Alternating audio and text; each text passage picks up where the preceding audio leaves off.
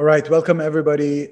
My name is Razzaq Takriti, and I am the director of the Center for Arab Studies at the University of Houston.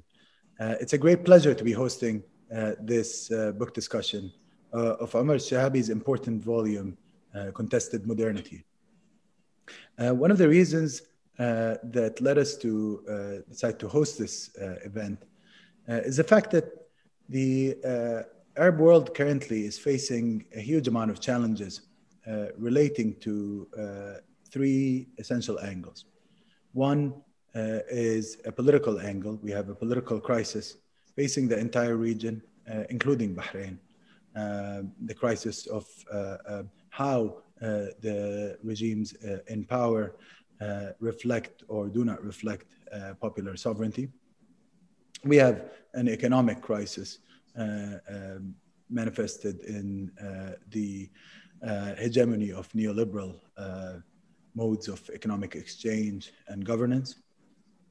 And we're also confronted by an ongoing colonial crisis that is seen in the presence of foreign forces in the region and the persistence of this foreign control of the entirety of the Arab world. So given these three factors, a book like that of Professor AlShehabi's is essential because it looks at a small country like Bahrain from all three angles.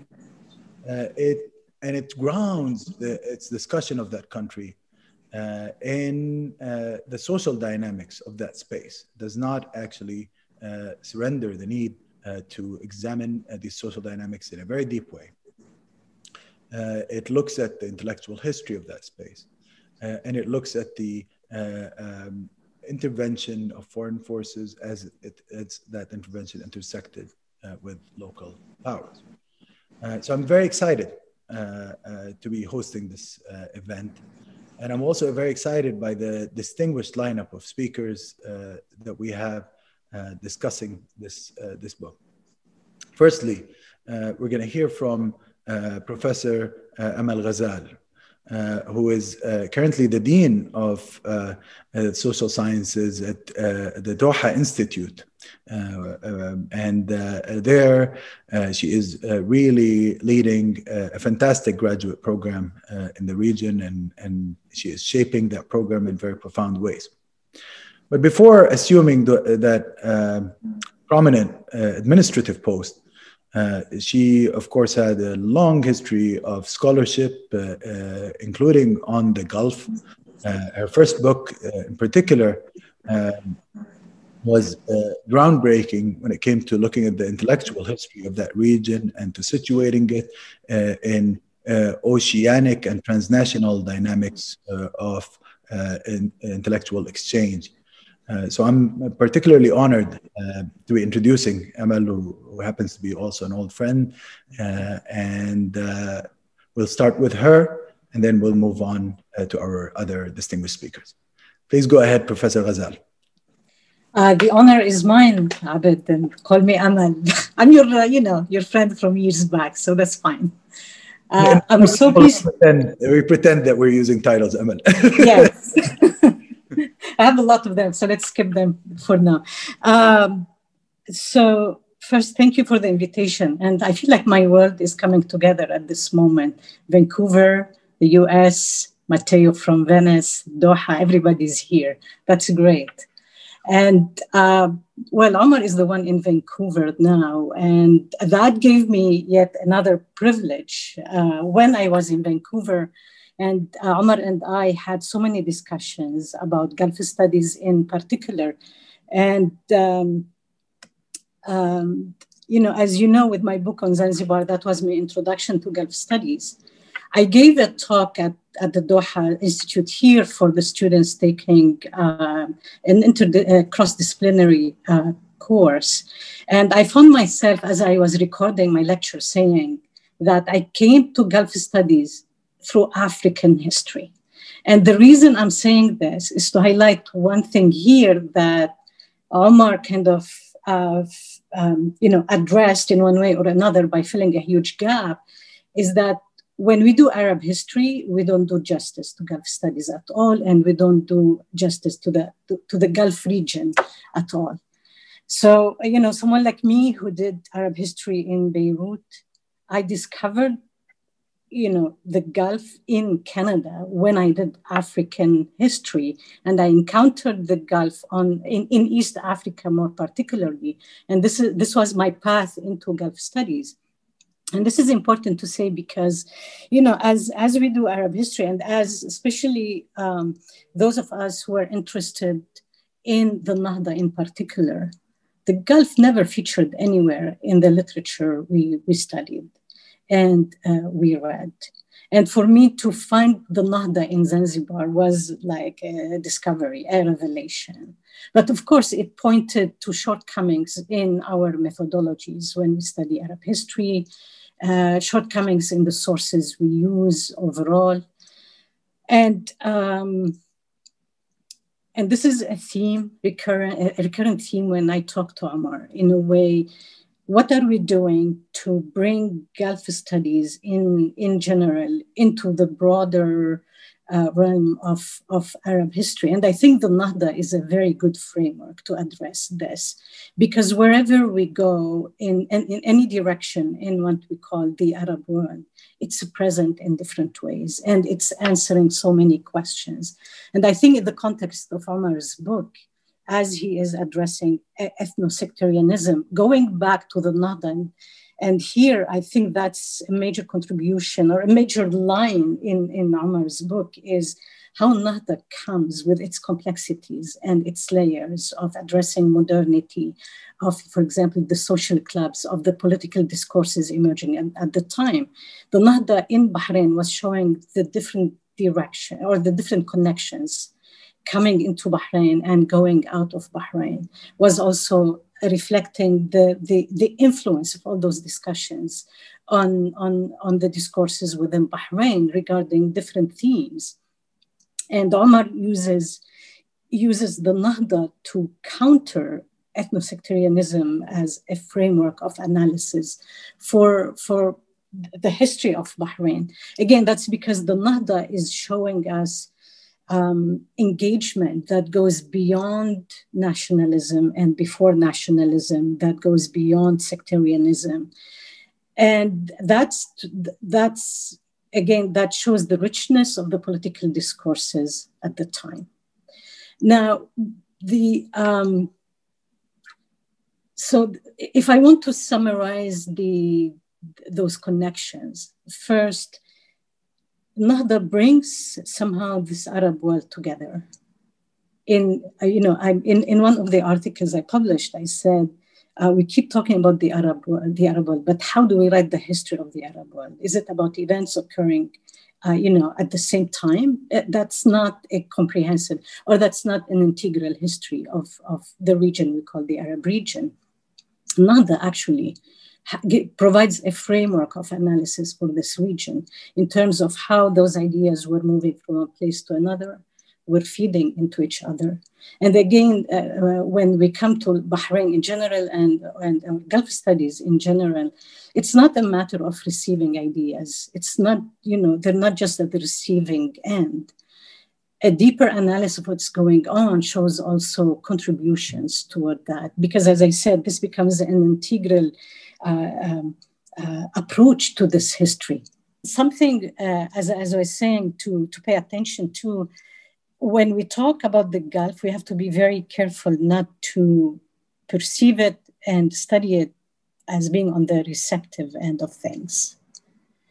Now, I know Omar's book addressed so many issues.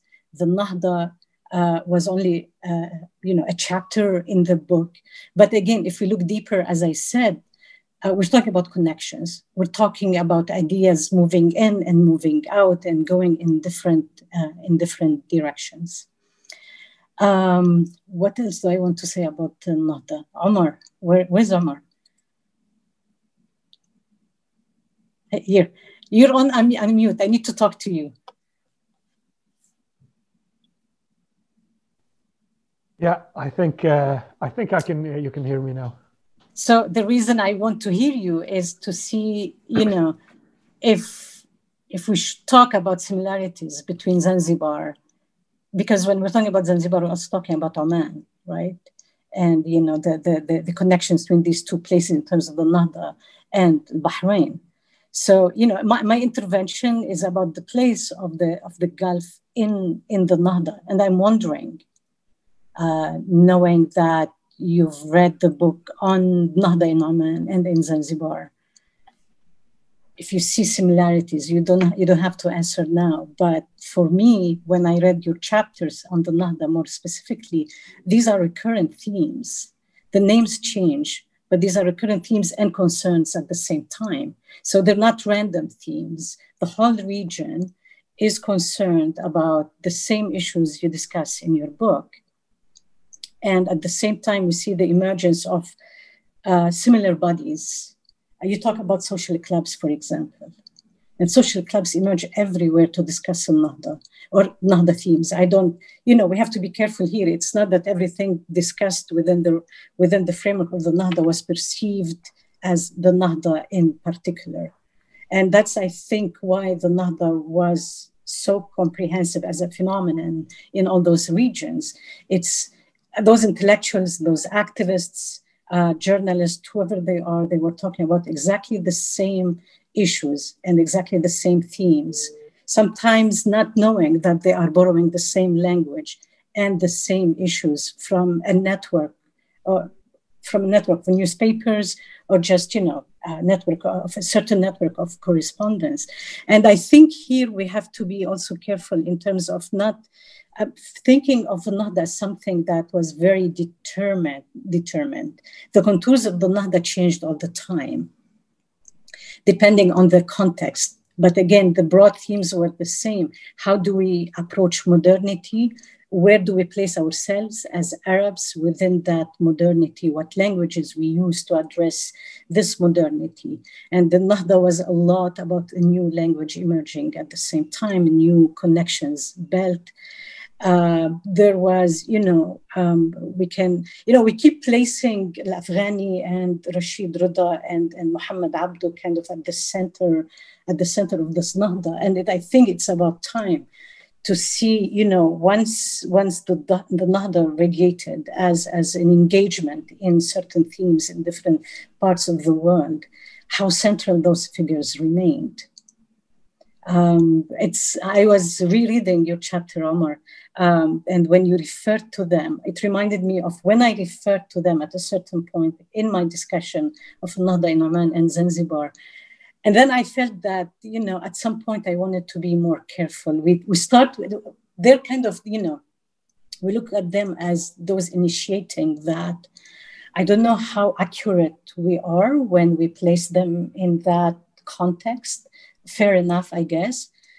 But again, I don't know how relevant they remain to the whole story of the Nahda with time in the way we refer to them. If it means anything, it's the richness of the themes, but also kind of the entitlement that each locale had over the issues related to the Nahda. I'm not keeping track of my time. Fadi, tell me when to stop, please.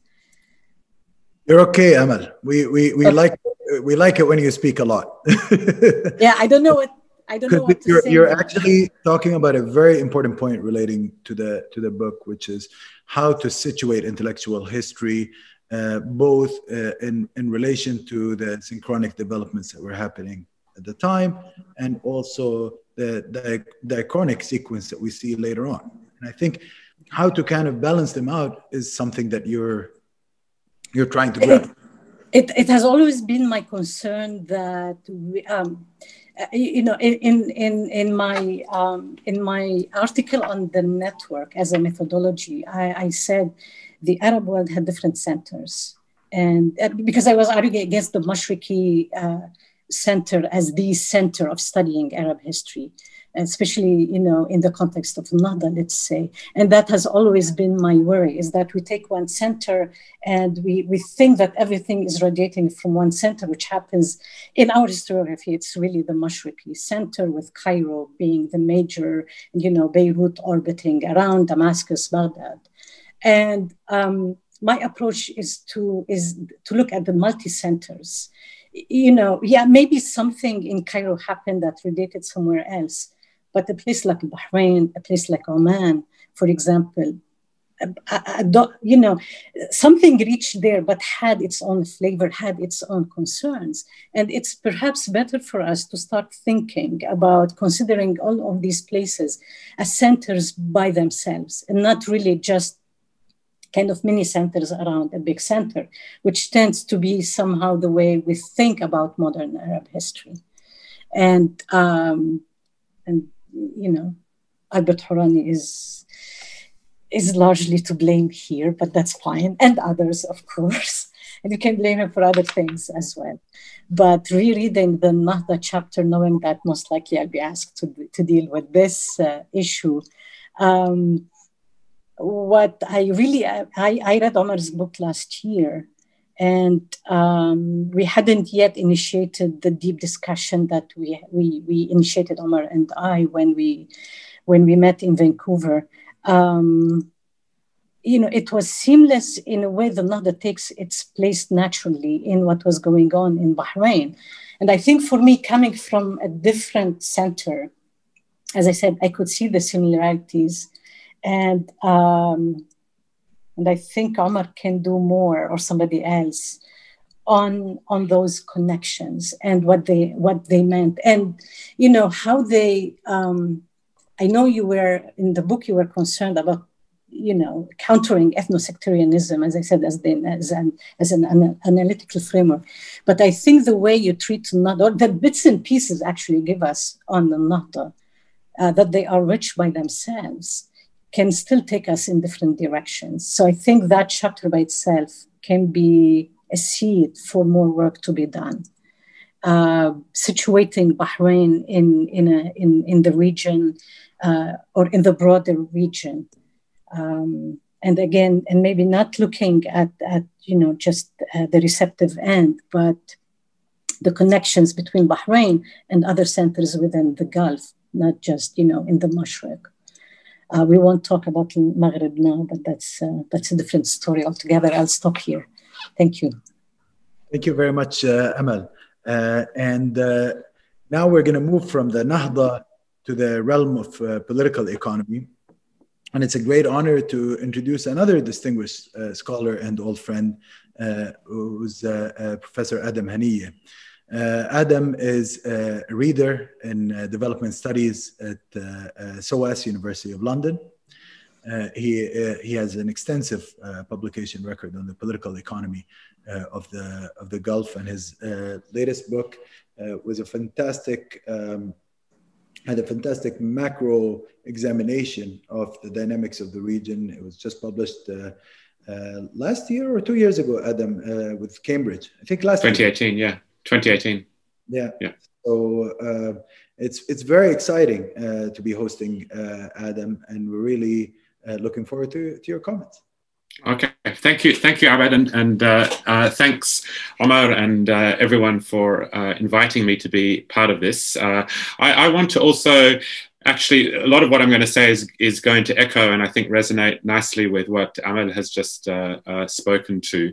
And I want to begin by saying I have very much the same take, if you like, or critique of kind of Gulf studies and the way that it was framed by Amal, in the sense that I think very often when we think about the Gulf, we think about it in separation or in isolation or exceptionally from the rest of the region. So a lot of my kind of research around political economy is trying to bring the Gulf's impact or connections with the rest of the region really into focus, and I think this is something that speaks a lot to Omar's work, and I want to similarly, I think, to Amal, my own interest in the Gulf arose actually from Palestine, and you know,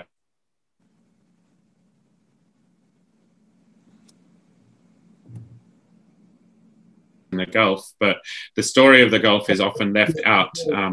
Adam, I think you froze for a second. So, oh, sorry.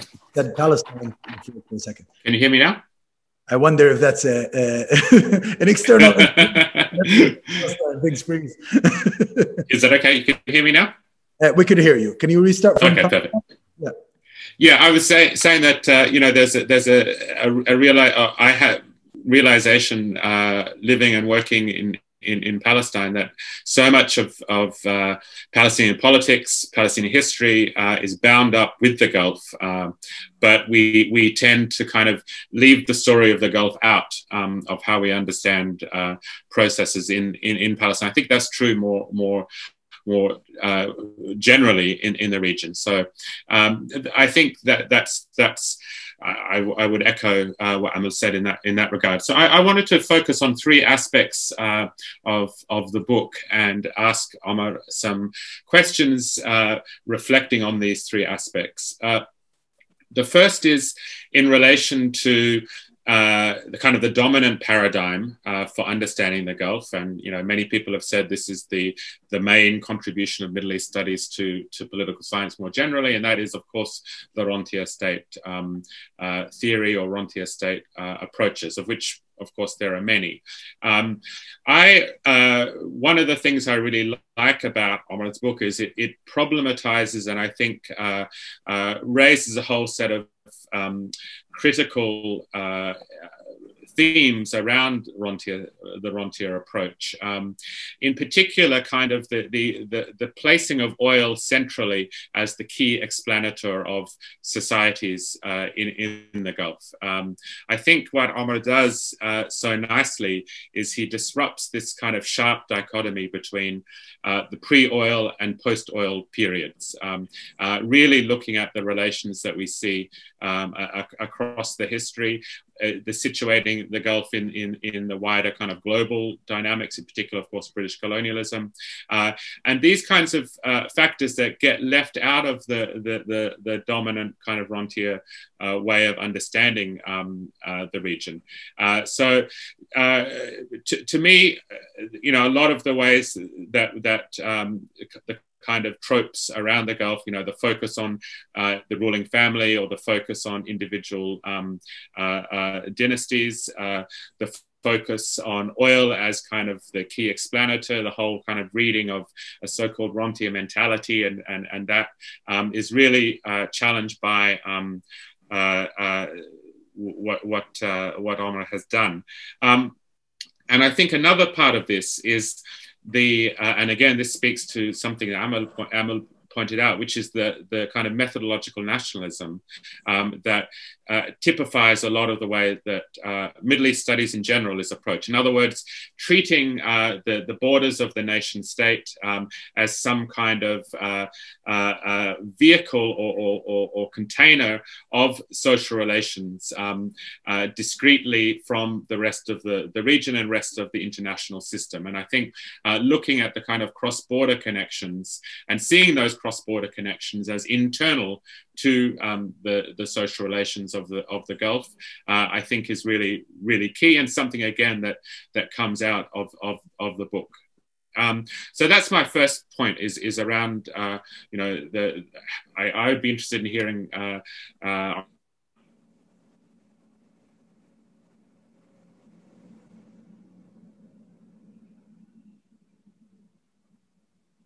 connects partly to what I just said. Clearly one of the main critiques that Omar is raising here is a critique around ethno-sectarian frameworks for understanding the Gulf and other societies in the region. And again, the first chapter, I think, does a really lovely job of talking about how these categories of ethnicity, of sect, come into being, where they come from, how they get created, who are the actors involved, and so forth. And it's really, to me, looking at the Gulf today, I think, reading the book, there's a lot of questions raised about the contemporary processes around citizenship and migration in particular. How the category of the citizen, how the category of the migrant get constructed, and how central these categories are today to the political economy and broader social connections of the Gulf itself. So this would be my I guess my second question for Omar is how he sees you know, some of the processes that were traced around ethno-sectarianism under British colonialism in the contemporary moment in relation to the migrant-citizen divide. And I think here, again, to kind of de-exceptionalize the Gulf, it's interesting, I think, you know, there's so many ways that we can point to the Gulf actually as being a laboratory for the kind of governance of migration today. You know, I'm thinking here, for example, about how in many Western societies, the UK, where I am at the moment, is a clear example of this, where citizenship and citizens have been drawn into the governance of migrants, in the sense that as a university teacher, I'm expected to control the migrant status of my students. Who's present? Are they really there? Are they studying? Doctors are being told to do the same thing. Private landlords are being told to do the same thing about renting to migrants and so forth. The incorporation of citizens into the governance of migration, into the migration regime, that we do see really, I think, as a feature of migration across many Western states, I think is present in the Gulf itself for many, many years. So in this sense, I'm saying that I think the Gulf actually is a laboratory for some of these ways of regulating the migrant-citizen divide. And very importantly, I think, incorporating citizens into the state structures as a part of this. So that's my second kind of broad question to Omar, is around this migrant-citizen division. And then the third point is a bit more general, I guess, around the political economy, and Abed mentioned the issue of neoliberalism in the region more broadly. I think Bahrain is a very interesting example because in many ways, you know, it's a kind of, as neoliberalism always is, very kind of particular or specific rolling out. But I think it's interesting to look at the way that economic reform, Bahrain has actually been at the leading edge of this in much of the Gulf. And I think I'm thinking here to some of Amal's other work on kind of land ownership and the privatization of land in Bahrain as an example of this. So I guess what I'm interested in, perhaps asking Omar in this regard, is how he sees the processes that he describes in the book around the making of ethno-sectarianism as connected also to the making of class in Bahrain and more broadly. Because again, one of the things that I really felt in reading Omar's book is the similarities and really productive ways that it makes you think about some of the other contemporary debates we have about class today. For example, debates around how to understand the relationship between race and class. Debates around intersectionality and gender and class. These kinds of themes that, again, are very often themes that are debated in Western contexts, actually bear a lot of relevance to the Middle East and the Gulf. And to me, what Omar is talking about, largely around this notion of ethno-sectarianism and the kind of way that ethno-sectarianism is produced is partly a story about how class itself gets produced, and needing to understand class not as a pure economic category, but also as a category that's co-constituted with things such as the ethno-sectarian categories as well. So it's this kind of I think way of reading theory that is so nice and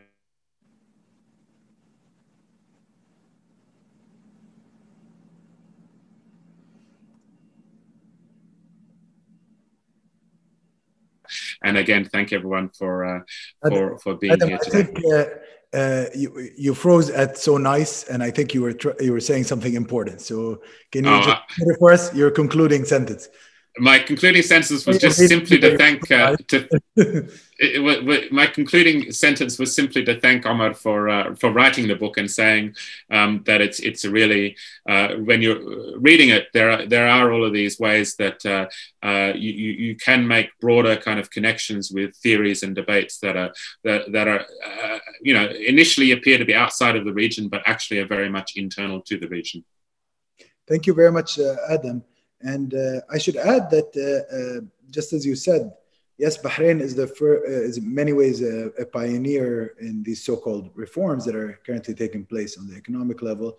But it was also the first site of the entry of capitalism as we know it in the Gulf.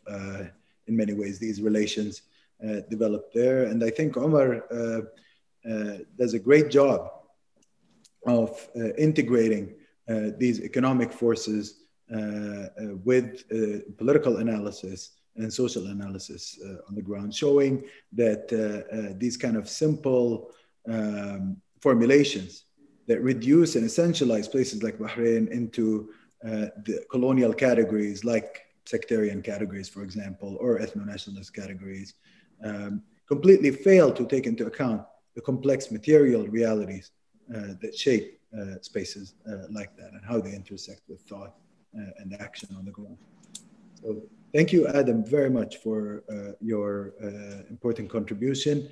And next, I'm very proud to introduce my friend Sultan Al-Amir, who is currently a doctoral candidate in political science at George Washington University, and somebody who's a very keen reader of the history of the Arabian Peninsula and the Gulf region. So it's lovely to have you with us, Sultan, and we look forward to your thoughts. Thank you, Abdel, and thank you all for having me here. I will be brief and will build also on the previous comments by Amal and Adam Hanieh. I will focus mainly on how Omar treated sectarianism in his book, and I think this contribution, its contribution is profound and it's important, and a welcome one in the literature on Gulf studies.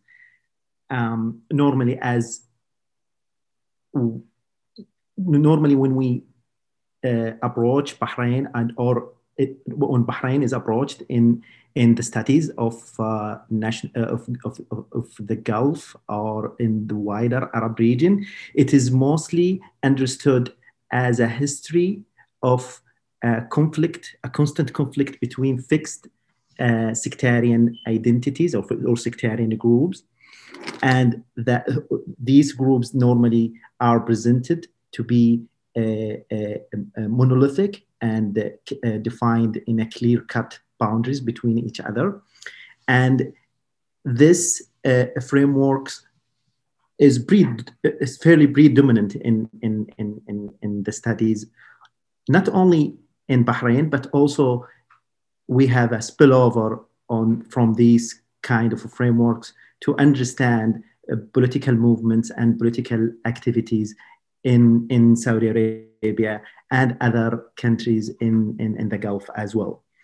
What Omar showed in his book, he emphasized that the role of the imperial knowledge production in creating and fixing these sectarian categories and privileging them in understanding the region, and makes other categories and structures such as class and kinship and political agencies and others irrelevant or to at least to be sidelined in terms of understanding most important moments and political incidents in the history.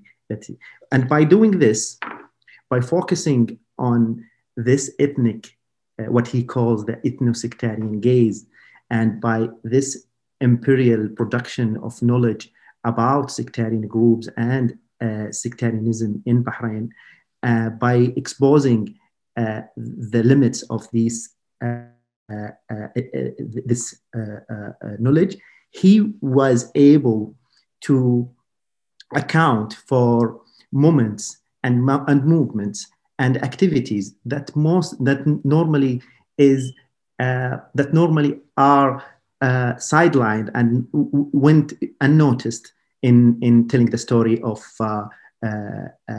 the legacy of anti-colonial and anti-sectarian political activism in Bahrain, either during the Nahda movement or afterwards in the 50s and the 60s. And I found this chapter on sectarianism, and he's going after Lorimer and other British officials in their understanding of the region, very important. And when we teach the class on Middle East politics, I normally assign this chapter to my students, and I see how this chapter changes how my students view the region. They come to the class with these preconceptions about fixed identities and age-old conflicts in the Gulf. And normally when we reach this week about sectarianism, when we assign Omar AlShehabi's books, article, I notice how they start gaining this critical aspect and the critical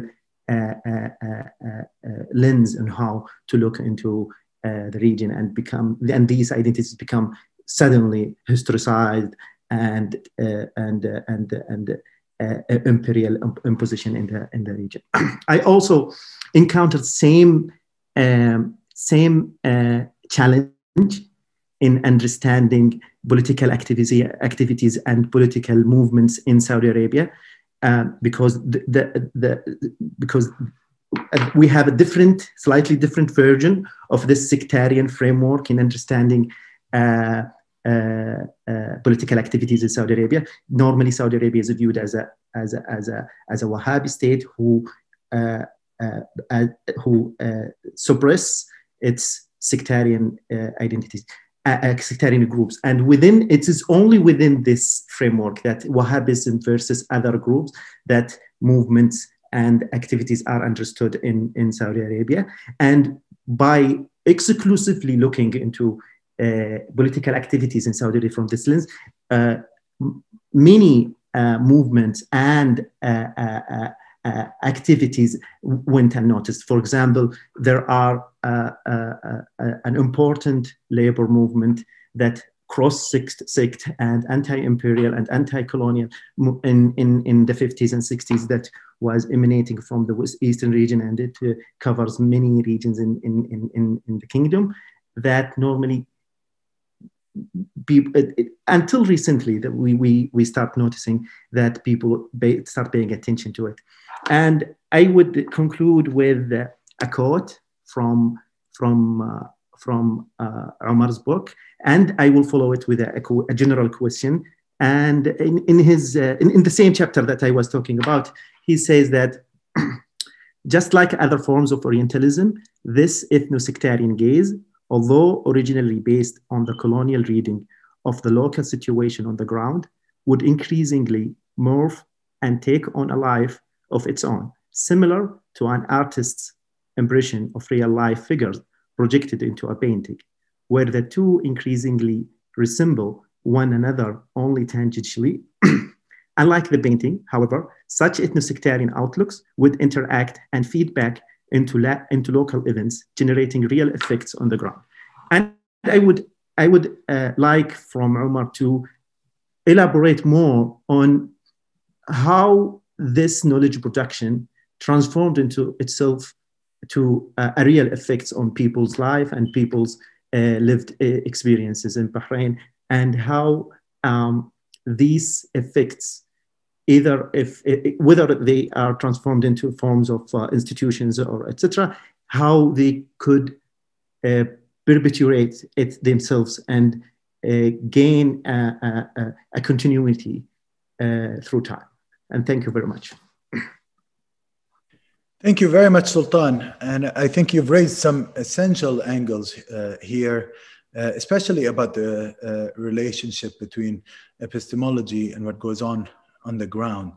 That's a particularly dear topic to me, because when I look at the Gulf, but also when I look at the rest of the Arab world, including Palestine and other parts, we see this constant so-called knowledge production project, which is actually, the word knowledge in it should be really questioned here, that is led by different currents in both academia and the policy circles, who are invested in controlling and dominating the peoples of the region and its resources. And then their frameworks get absorbed. So, for example, many of the ethno-sectarian frameworks, as well as the tribalist frameworks and other frameworks based on highlighting social division and segmentation as the foremost angle from which to view society. And remember, social division and segmentation here is presented along primordialist lines. It's not like Marxist class analysis, for example, which is rooted in this idea of materiality and the dynamic relations emanating out of it. Here we have this very rigid categorization of peoples and their relations. Can everybody hear me, by the way? Yeah. We have this very rigid categorization of peoples and their social and political relations, and it's superimposed on the region. We have the Israeli school led by Joseph Kostner and his students, for example. They keep talking about tribalism, this, tribalism, that. You can understand the entirety of the region through reducing it to the tribe. You have the British colonial classical school that Omar so engagingly examines and in great depth and detail. And he shows through the microcosm that of Bahrain, the broader pattern here. The colonial officials, the way they try to ossify social relations into these categories so as to divide societies and control them. Of course, divisions exist in any society, but the question is, how do we account for these divisions politically? And in the case of sect, as we know from the work of Osama Maqdisi and in the case of the Mashriq, and now the work of Omar in the case of the Gulf, primordialist approaches simply do not account for reality accurately. And they mask as knowledge, as absolute knowledge, whereas in reality, they are an expression of a particular relationship of domination. Unfortunately, in today's Western academia, but also in local Arab society, these colonialist notions are often reproduced, often reproduced. The interesting thing, when people study other Western societies, for example, they don't pull the same moves. Nobody would reduce American political dynamics simply to a struggle between Protestants and Catholics, even though the division between Protestants and Catholics exists, and it's had political expressions. The political system there, however, was not necessarily built solely on that division, even though it features, so we have to think through this region in a more serious way. We have to take account of sectarianism, and this is what I take from Omar's book, without actually internalizing sectarian discourse. Anyways, we're gonna now move on to Sara Musaifer. And she is a PhD candidate in the Comparative and International Development Education Program at the University of Minnesota. She has a very exciting dissertation project, which is the exploration of the relationship between nation-building processes and girls' schooling in the case of Bahrain. And it's because of this very detailed knowledge that she acquired, the intersection between education, politics, and Bahraini local society, that we really wanted to hear from her today about the book. And I look forward to her contribution. Please go ahead, Sara. Thank you. Thank you, Dr. Abdel. Thank you so much for inviting me to be part of this conversation. Like you mentioned, I come to the space as a student of education, where I study K through 12 schools as political institutions of nation building, rooted in a longer temporality than the dominant social order. I'll start my commentary today talking a little bit about my dissertation project, which in essence sort of like orients my engagement with the book, and then share a couple of comments or thoughts that I had about how and why the theoretical, epistemological, and methodological contributions of contested modernity were particularly generative for my own thinking as I continue to grapple with my dissertation research. And then I'll end with 3 lingering curiosities that I have about the book, which perhaps can be ideas or suggestions for future projects. All right, so first, why am I here and what do I do? Drawing on archival research, policy analysis, and school-based ethnography, my research interrogates the relationship between girlhood, girls' schooling, and nation-building processes in the context of Bahrain. The project grew out of my own frustrations with dominant readings of waves of youth protests inside and outside of schools, within the context of the 2011 social and political unrest. Much of these enactments of political dissent was made sense of through an ancient hatred theory, or what Dr. Amal conceptualizes as the colonial ethno-sectarian gaze. I was particularly curious about the ways in which girls' enactment of political dissent, according to the BICI report, some of the most violent, quote unquote, student-led protests happened in girls' intermediate schools and high schools. So girls' enactment of political dissent was essentially illegible and unintelligible, or how Sultan was describing, so just not noticeable. So I began to wonder, under what conditions is the girl citizen subject afforded agency? Under what conditions does the girl become legible or noticed in relation to the nation's political imaginary? So my thinking around girls' schooling and processes of nation building orients my engagement with contested modernity. My next point is about the epistemological and methodological contributions of contested modernity and how they have been particularly generative for my dissertation work. Grounded in an anti-colonial liberatory framework, contested modernity offers 2 important critiques that go hand in hand, and much of it has been alluded to in the commentaries of my co-panelists. First, there's the epistemological critique of colonial ways of knowing, so the questioning of the epistemic validity of ethno-sectarian assumptions that underlines the majority of historical and contemporary accounts of Bahrain, politics and the political in Bahrain. Secondly, this epistemic critique in turn paves way for a methodological intervention. If we understand dominant readings of the political landscape as the product of a particular colonial ethno-sectarian gaze, then it becomes necessary to also question the over-reliance on British archives that are essentially like a product of the colonial gaze, right?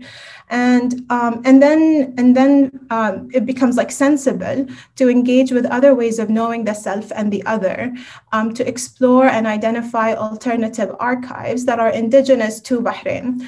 Methodologically, and this translated in the book to not necessarily eliminating our engagement with imperial archives, right? Because Dr. Amal, like you, Dr. Abdel, in your work, Monsoon Revolution, you both make a convincing argument that in order for us to understand the rise of absolutism in the Gulf and the histories of local mobilization, we cannot read these histories separately from the histories of Imperial Britain. a move that also speaks to Dr. Hanieh's critique of the prevailing nationalist methodology in Gulf studies, and moving towards what Dr. Ghazal describes as network as methodology to trace and examine the cross-regional connections. In my work, this meant that I also had to engage with the US Evangelical Missionary Archives, being essentially sort of like, you know, it is through their intervention that the project of the modern school became a reality in Bahrain and then sort of spread out in the Gulf.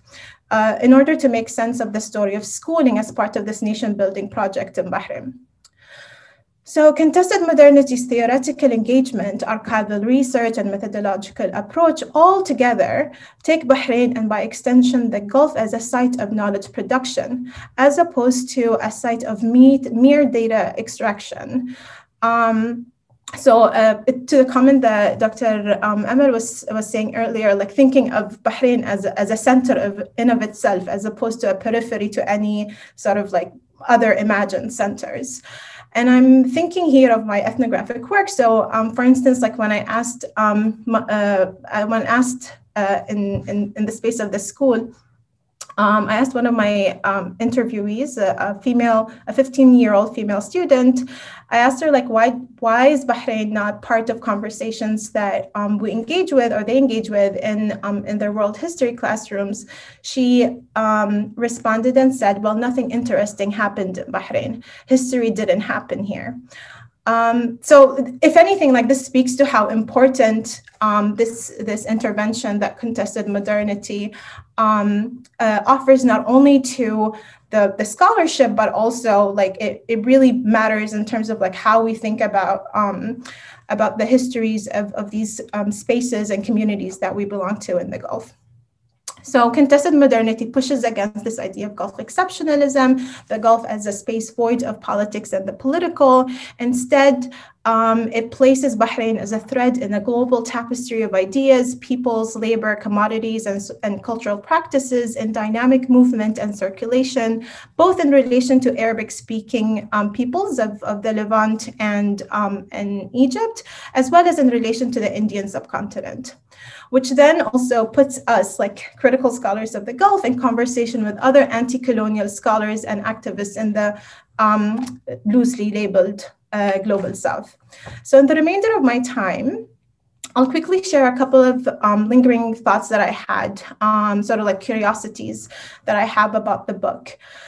So my first and second points will speak to the discursive formation of the majority-minority dichotomy and the local and foreigner dichotomy, which I think also was brought up in previous commentaries. So first, one of the most resonating arguments for me in this book was the critique of the erased or misrepresented histories of Al-Nahdha in Bahrain, a movement that was grounded in, quote, nationalist, trans-sectarian, anti-colonial tone, having roots in an antithetical view of modernity to that upheld by colonial Britain. The book makes an argument of how the discourse, end quote there. And then the book makes an argument of how the discourse of Al-Nahdha in Bahrain traces its roots to a Nahdha renaissance that arose across the Arab world in the latter part of the 19th century. So I think there's something really, really interesting happening here. This epistemological tension in the dichotomy between Al-Nahdha modernity that was antithetical, quote unquote, to the British idea of, or colonial Britain ideas of modernity. But then I read this sort of like antithetical as a flipping of a binary. So we go from the Sunni Shia binary to a Arabi non-Arabi binary. So rather than undoing the binary framework, which is how I understand the anti-colonial project to be sort of like moving towards, it's flipped. And it makes me think about like Fanon's critique of like the need to imagine sort of like this anti-colonial project beyond the European sort of like nation state imagination. So that's kind of like something that I've been trying to like make sense of by introducing a Nahdha framework that is predominantly based on like the centering of the Arabic identity. And then relatedly, my second point is about the local foreigner dichotomy. So, and I'm particularly interested in thinking about the Indian subject, or the Hindu as they're referred to in the archives, as like a foreigner. That is like historically and always consistently a foreigner. In the beginning, so the book talks about like how the handful of Indians, using resources, obviously in reference to archival sources, talks about like how a handful of Indians were, there were a handful of Indians in the islands of Bahrain, and therefore like that offered an opening for colonial Britain to claim sovereignty of over their subjects, which then turned the subject into an inherently foreign subject and not local, right? And then there are other ways in which like this this deep entanglement between the histories of the subcontinent and the histories of Bahrain. So you talk about like governance, and I pulled this quote from page 27 about like how the political institutions that the British would set up to rule the Gulf were formally under the government of India, and that nearly all of its staff would have previous experience in the colonial rule in India. And then also in terms of political mobilization. So you tell a story, this fascinating passage about how a member of the Bahraini Nahda figure, a member of the Bahraini Nahda, and I believe it was Zayani, was exiled in Bombay, and then his lawyer turned out to be Muhammad Ali Jinnah, who was the founding father of Pakistan. And I remember reading that and my jaw dropped. And you left me hanging because I didn't hear more about like I didn't feel like there was space for us to like even imagine some sort of like deep political sort of enmeshing between the imaginations of anti-colonial sort of movements in the subcontinent with the anti-colonial movements in Bahrain. I mean, obviously you make a very important argument for how those traces can be, those sort of like anti-colonial political projects find in terms of a Nahda can be traced between Bahrain and the Mashriq, but I don't see that happening in relation to the Indian subcontinent. And I think that perhaps like warrants deeper engagement. And I think the same can be said about entanglements between the Gulf and East Africa. But I could talk more about that later. But what I do want to mention is the question of gender that Dr. Hanieh mentioned, and I think this is incredibly important. And I think it's a silence in the book that left me feeling very agitated. So the only two representations of women in the entire book of colonial modernity were two particular characters, Sheikha Aisha bint Muhammad, the sister of Sheikh Ibrahim, and the wife of Sheikh Isa bin Ali, and that's how the book identifies this subject. And then the ruler of Bahrain in the early 19th century. And then the other representation was that of Noura, a woman, divorcee living illegally with a male partner, and then becoming a subject of judicial contestation between the British colonial authorities and the ruler of Bahrain. So my critique of this is that it sort of like falls into what Radwa Ashur describes in her book, لكل المقهورين أجنحة. I don't know how you would, all oppressed have wings, is that she says like the representation of women in Arabic, and in her work, Arabic literature or Arabic writing, and I think it's true of the social sciences, because I think of the social sciences as sort of like this art of storytelling. And is that this representation of women is reduced to her biological role. So this binary role of either a mahram, which is, she says it's a mahram, either a mother, a sister, or a wife, or a ghaniya, which is a prostitute. And I don't, my hope is that future research can find ways to engage with women and girls as complex human beings in the same way that we think of their male counterparts. And to do this, we really need to be creative in identifying archival collections. And this is something that I've been grappling with in my own dissertation. It's not easy, but it's necessary. So to reiterate, my question then would be like, how do we reckon with like ethnic, racial, and gender differences within an ethno-nationalist project? I'm interested in thinking about how we can start engaging with these fraught histories. How can we ask questions, develop methodologies, construct archives, imagine futures where the disinherited, in the words of Fanon, continue to be at the center of our practice. As contested modernity shows us, the violences of colonial epistemology is a discursive destabilizing of social, political, cultural, and religious dynamics within essentialized territories and identities, which I also think that the nation state is a living embodiment of. And I'm thinking of like Spivak's concept of epistemic violence. If I may, I'll just end with one thought that I really want to share. These processes of stabilization and containment are imperfect. They're processes filled with contradictions and slippages and excess. And I think it is in these slippages that radical reimaginations of belonging, of togetherness through a framework of relationality becomes conceivable. It's through these like fissures and cracks that a Fanonian sort of internationalism as a political and theoretical intervention becomes a viable project. Contested modernity started this conversation for us. For me as a graduate student, I'm excited to see what's next. Thank you. Well, Sara, based on this intervention, I'm sure you won't be a graduate student for long. I know that you're going to be defending your dissertation very soon, and I'm sure you're going to do an outstanding job, because this was a beautiful intervention, a very thorough reading of the book, very fair reading of the book as well. I think you were tough but fair and absolutely on point. Truly fantastic range of issues that you raise.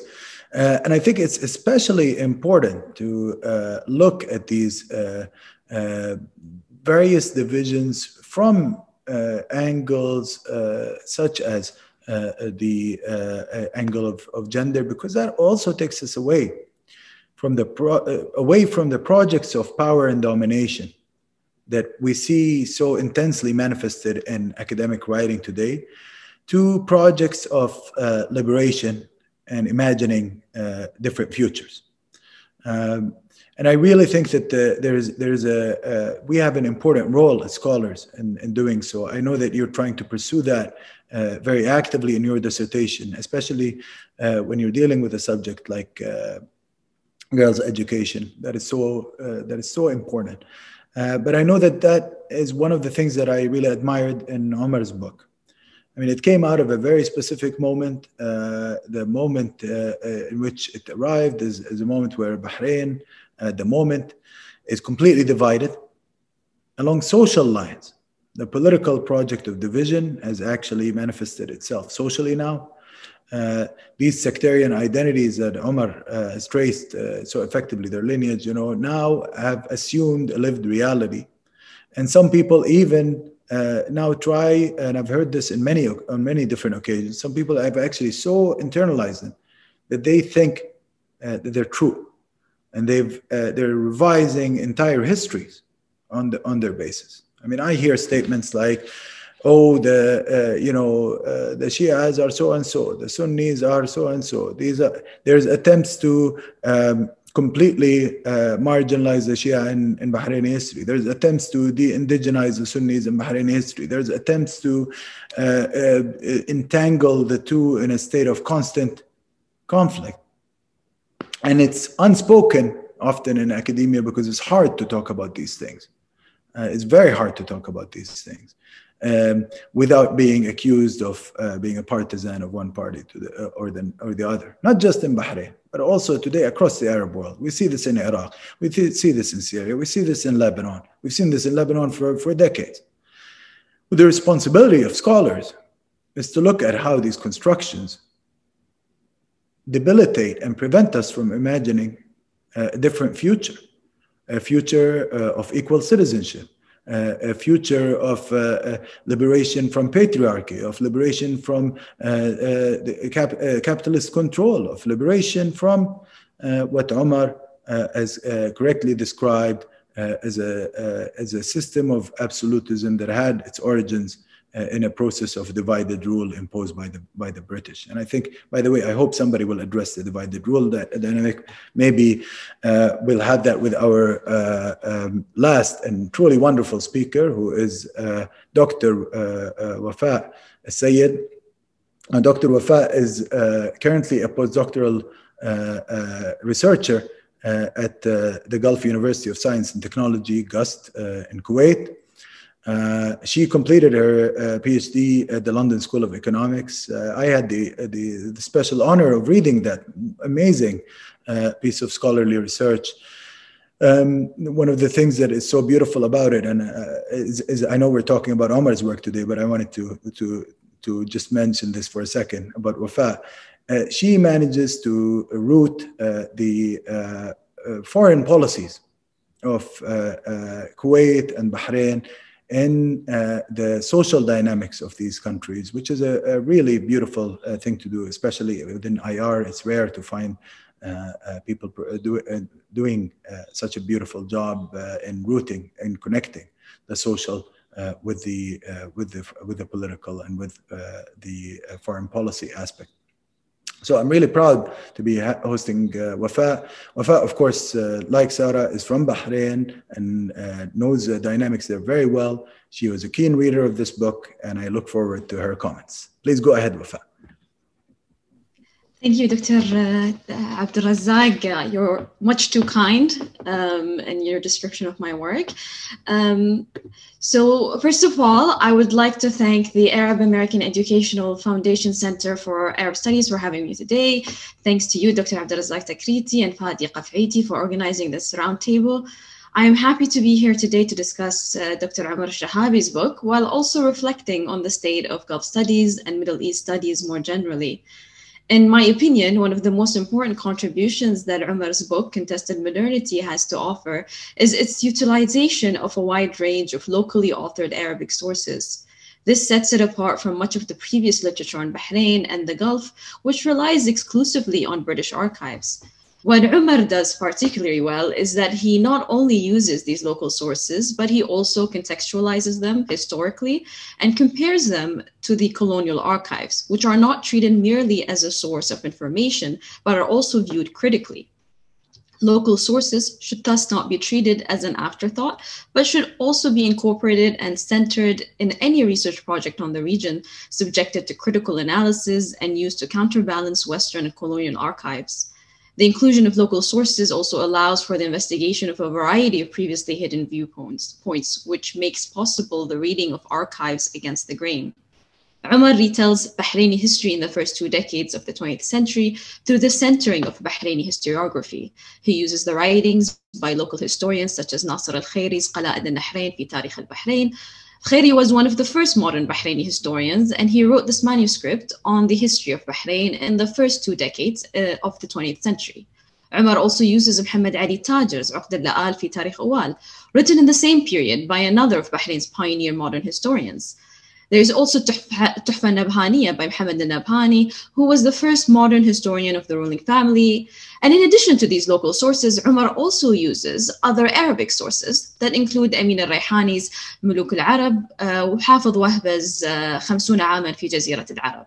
These bring to the discussion a regional viewpoint that can be used to compare with the local and British sources.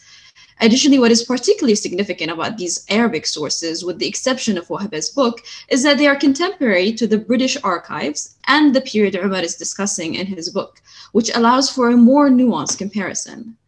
When I first read Omar's book, I could not help but draw connections to my own research and the methodological struggles I encountered while writing my PhD. I wrote my thesis in international relations, as Dr. Abdel Razzaq just mentioned, which is a discipline that often does not encourage the use of archives, let alone local sources that to some in the field may seem a bit unconventional. My research traces the historical and ideational origins of foreign policy making in the Gulf states through investigating a diverse set of primary and secondary sources. I did use the colonial archives, which are indispensable to the study of the region. However, I was not able to tell the full story without looking at local sources, including cultural texts such as textbooks, newspapers, and magazines. I treated these sources as an archive, even though to some they are not archives in the literal sense of the word. So why are colonial or Western archives not enough when studying the Arab world and particularly the Gulf region? These archives mainly reflect the perspectives of colonial and foreign agents. They tell us how they perceived the situation on the ground and how they interpreted the various events and encounters they had with locals. Therefore, researchers often miss certain things or end up with a skewed version of events. They miss certain things like in Nahda, in the case of Bahrain, as Dr. Omar rightly shows. These skewed versions of events can also be they end up being filtered through a prism of an outsider with particular biases and agendas. While this may sound self-evident to some, within the field of Gulf studies, these sources are too often treated as objective reality. Umar's book, for example, shows how ethno-sectarian categories that are taken for granted in much of the academic literature on Bahrain were in significant ways institutionalized and politicized by British colonial policy. My research seeks to understand the perspective of the foreign policy decision maker. If I had relied entirely on British archives, I would only be able to understand how British officials viewed members of the political elite and how these elites represented themselves to the British. But this only gives me part of the story. Local sources can then fill the gaps in the picture. In my case, they were instrumental in understanding how members of the political elite represented themselves to their societies, which was often different to how they represented themselves to the British. At the same time, local sources enabled me to unpack the state and its multifaceted actors and analyze their relationship with societal factions. The dominant trend in international relations continues to downplay domestic dynamics, ignoring the impact of state-society relations on foreign policy. I believe that this issue with the discipline is amplified when it comes to the Gulf states, which the international relations literature treats as black boxes, with no internal politics or civil societies. There is often a discussion in Gulf study circles about how this region remains the last bastion of Orientalism. I would argue that out of all the academic disciplines, it is in the international relations of the Gulf where I find Orientalist conventions to be the most tenacious. I should state that using local sources is not always easy, given that official archives in the Gulf are frequently inaccessible or even non-existent. Researchers must thus find alternatives. Key among these are local magazines and newspapers which offer useful insights into societal trends. These sources include interviews, speeches, op-eds, letters to the editor, as well as works of poetry and fiction. In particular, the Bahraini and the Kuwaiti press of the 1950s, a time when press laws were less restrictive, include rich and frank discussions that are often absent in later periods. These periodicals allowed me to uncover the issues that dominated the discussions of the educated class and investigate how this social segment viewed the government. They also allowed me to see how members of the government represented themselves to society. One of the magazines that I used was Sawt al-Bahrain, which was published in the 1950s by a group of Bahraini intellectuals who promoted a modernist, Arab, Islamic, and anti-colonial agenda. This magazine became a launching pad for future nationalist activism in Bahrain. Scrutinizing sources like Sawt al-Bahrain, along with other press from the same period, such as Al-Qafila and Al-Watan, allowed me to identify popular discourse in Bahrain in the pre-independence period, which was instrumental to understanding state-society relations and ultimately their impact on foreign policy following independence. The lack of official archives also necessitates more creative and flexible approaches to research. For example, I found school textbooks, particularly history textbooks, to be useful in investigating official historical narratives. I detected changes in these narratives depending on how certain Gulf states wanted to represent themselves to the public or position themselves regionally. In the age of social media, we as researchers also have the chance to learn about the personal collections and family archives that some are publicizing now on Instagram and Twitter. In fact, some of the most interesting sources I found was through utilizing these tools. These are just brief examples of how we as researchers can be imaginative in our search for local sources, even if our research is in a discipline like international relations, which I'm in which such sources are not widely seen as valuable. There's a lot of material available to us, as Umar's book rightly shows. For example, there's also many sources in Farsi that are waiting to be explored, and some rising scholars have done some great work on this, like Dr. Lindsay Stevenson. At the same time, we must also engage with Arabic writings and academics, not only as primary sources, but also in a way that bridges the gap between Gulf scholarship in the West and what is written locally and regionally. Though this may seem challenging at times, I believe it is vital to bringing in a local and more balanced perspective to our research. Thank you very much for having me, and I look forward to the discussion that will follow. Well, what's so great about your comments, Wafa, is that you're not just announcing an agenda, but you're actually practicing it through what you've written in your dissertation. And I know that Omar's book also is an important milestone in doing so in relation to Bahrain in particular and the Gulf in general. And I think the question of sources is usually one of the excuses that is used by colonialists and Orientalists to pursue their ethno-sectarian agendas, because they either claim that there are no local sources, or they claim that any usage of the colonial record, this is the new, by the way, fashion, is to say anybody using the colonial record is excluding native agency and so on. Okay, even though actually we have to, as people who are colonized, who are still feeling the effects of external control in this part of the world, and really we have to be very transparent about this. Knowledge is implicated in relations of power. The current relations of power in the region are very much colonial relations of power in new forms. Okay, not the traditional colonialism of the past, but in new forms. So when we look at something like the colonial record, we have a responsibility to look at the colonial record. Okay, and we have a responsibility to look at the colonial record critically as scholars coming from this part of the world. We have a responsibility to our people because they need to know the story of what happened to them. They need to know the story of how they were dominated, how they were controlled, and how indeed there was an entire project at dividing them and at augmenting pre-existing social divisions and utilizing them towards the ends of control and domination. So this is the only way through which we can start a project of liberationist scholarship to engage in what Robin Kelly calls freedom dreams. Okay, we have to dream of freedom in scholarship. That is a legitimate pursuit. And understanding the world we live in allows us to initiate that process. Now, Omar, we're going to open the space for Dr. Shehabi to engage with some of the comments and to tell us a little bit about his own book, and then we will take some questions and answers for him. And for the rest of the panelists here. Dr. Shehabi, of course, is the author of this wonderful book, Contested Modernity, that we're discussing today, but he also happens to be the director of the Center for Gulf Development Studies. He was the founding director of that center. And really, I should say a couple of things about that wonderful initiative that he started about a decade ago now.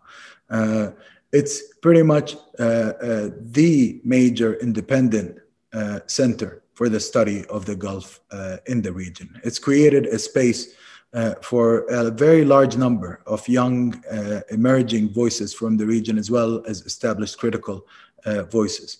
It's had an annual meeting that brings together very critical scholars from across the board. I've had the opportunity to participate in one of the sessions. It's amazing, incredible space. Because it's a free space in a region so awash with money, basically regime money. you have so many centers that just parrot what the state wants to say, and in a region that is so controlled by external also forces and agendas and consulting companies and so on. You find all these kind of public policy centers that are not concerned with the future of the people there or with their social struggles, but are more concerned with learning more about how to continue facilitating capitalist and neo-imperial relations existing there. So to have a center like that is so refreshing. And Omar really played the key role in doing that. And by doing so, he provided an epistemological service to this part of the world. Besides his directorship of that center, he's currently a visiting associate professor in sociology at the University of British Columbia. And he is really a truly prolific author. He's written so much in Arabic. And now we are reading his first book in English, and I know for sure that this is not his last book in English as well. So, Omar, the floor is yours. Okay. To begin with, I would like to acknowledge that this presentation is being conducted on the traditional, ancestral, and unceded territory of the Coast Salish peoples, the Musqueam, the Squamish, and the Tsulil-Watuth nations. And also, I would like to, in the beginning, thank you to the Arab American Educational Foundation Center for Arab Studies for organizing this. And thank you very much, Abed, and also Fadi for organizing. And thank you, really, Amal, Adam, Wafa, Sara, and Sultan for the presentations and engaging, and for all the people who have attended today. So I think what I'm going to focus on is, and I'm trying to integrate it all together, is maybe give a bit of a background of what were the motivations that made me write this book and the positionalities with it, and then integrate all the wonderful and engaging comments that came while I do this. So how a background on how this book emerged and how I came to approach it, really, there were three motivating factors. One came while I was working on another book project in Arabic on the political economy of the Gulf Arab states in the oil era, called Tasdir al-Tharwa wa Ightirab al-Insan. And I found myself, while writing this book, having to come back to the pre-oil period, alluding to what Adam said, and particularly this conjuncture of the first quarter of the 20th century, to understand the emergence of several main social relations. And particularly, I found myself coming back to Bahrain to understand them. So I found I had to come back to this period, and specifically to Bahrain, to understand the rise of the system of modernized absolutism we know today, that Abdel Razzaq has covered in his work as well. Also to understand the rise of direct colonialism and Western presence in the region with Curzon's forward policy, and also to understand the emergence of new legal bureaucratic complexes that we know today. So the citizen-foreigner, for example, legal bureaucratic complex, the kafala system, which I've covered as well in other work, and the labor migration system. So all of these, when I was trying to trace their history, I found myself coming back to this period. Now, the second strand also was when I was working on political movements in Bahrain in the 1960s and 1970s, and particularly the nationalist and leftist movements in that period, which was actually what I wrote on to begin with, and initiated my interest, at least, in writing on Bahrain. And usually what is emphasized when looking at these regions is these movements, and I see we have some wonderful people who were also present in these movements, like Abdel Al-Akri here with us, so that's amazing to see. Usually what's emphasized is the Arab influence and the regional influence, which obviously played a big part in it, in Nasserism and the leftist turn, etc. But also I found when I talked to a lot of the people that they built on also local traditions and concepts and thoughts that also needed to be emphasized. And I found myself going back in time as to look at these traditions. So I had to find, looking at the genealogies of these movements, I'd have to go back to the 50s and look at the movements there, and even earlier, to the early 20th century, to understand how these traditions and local genealogies were built over time for these movements. And even sometimes family lineages, direct family lineages, where you have 3 generations of people who were involved from the early 20th century up until the 1970s and even today. So this is what brought me to one of these. This is not the only one, but to one of these is to look at al-Nahda, what is usually described as al-Nahda figures in the early 20th century in Bahrain and the late 19th century. So this also, and this actually period about al-Nahda in Bahrain and the figures that came has been completely neglected in the English literature. There has been amazing work done on other places in the Gulf. Amal Ghazal, obviously, on Oman and Zanzibar. On Kuwait, now we also have Talal Irshood and Abdel Ibrahim working on them as well. And so, but in Bahrain, there was, in fact, it was kind of completely erased in the discussion. So this made me think, okay, this also is a very important part that that I wanted personally even to understand, because of I was interested in understanding the different genealogies and traditions of political movements in Bahrain leading up to the nationalist and leftist movements and afterwards. And then this time as well, the first quarter of the first century in Bahrain, or at least this is what I argue, was also saw the rise of the intensification of political mobilization based explicitly on sects, on defined ethnicities and sects, which culminate in the clashes of the early 1920s. Now, these mobilizations and clashes took, as Osama Maqdisi shows in his work on 19th century Lebanon, almost kind of a secular form. Religious clerics or let's say religious doctrinal ideas took a marginal role here. It was actually more different mobilizing groups that were, in fact, in a lot of cases, led by notables who were also merchants at the same time, and other factors, obviously. But so that this emergence also needed explanation, which will bring me to the final motivational force, which is that this period, when covered in the English literature, is usually almost exclusively reliant on the colonial archives. It uses and it's not only, I mean, there's no problem with using the colonial archives, but relying exclusively on it obviously is something that needs to be interrogated. But also the use of the similar terminology, similar epistemic categories, narratives of Sunnis versus Shia, or big blocks of ethnicities in fights since centuries before, and also that this period of the first few years of the 1920s is usually taken to reflect the history of Bahrain before that and after it. That basically it becomes kind of somehow reified, that usually if people want to say, oh, if you want to understand Bahrain's history, this is it, and take a look at these years, and rather than looking at them within their context and periodize them and historicize them, they're seen as, yeah, this is basically a reflection of how we should read all of history. And if, in fact, it becomes usually a point where people sometimes jump in history. They're like, oh yeah, this happened in the 1920s. Let's then jump to independence, and let's then jump to 2011, for example. So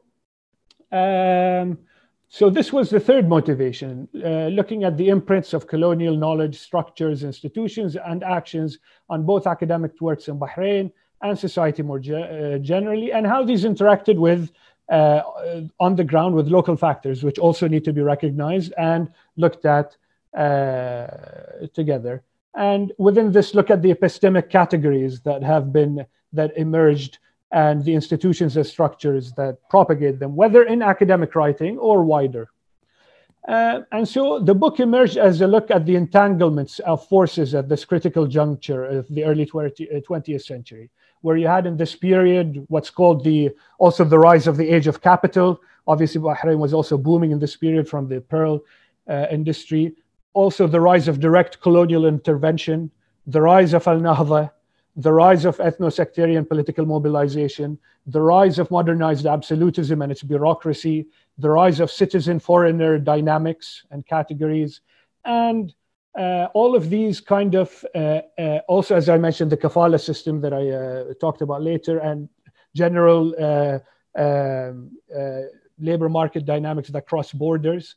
And so basically attempting to tell the story of these different contestations and shapes at angles that took form in Bahrain and the quote-unquote modernity in this period.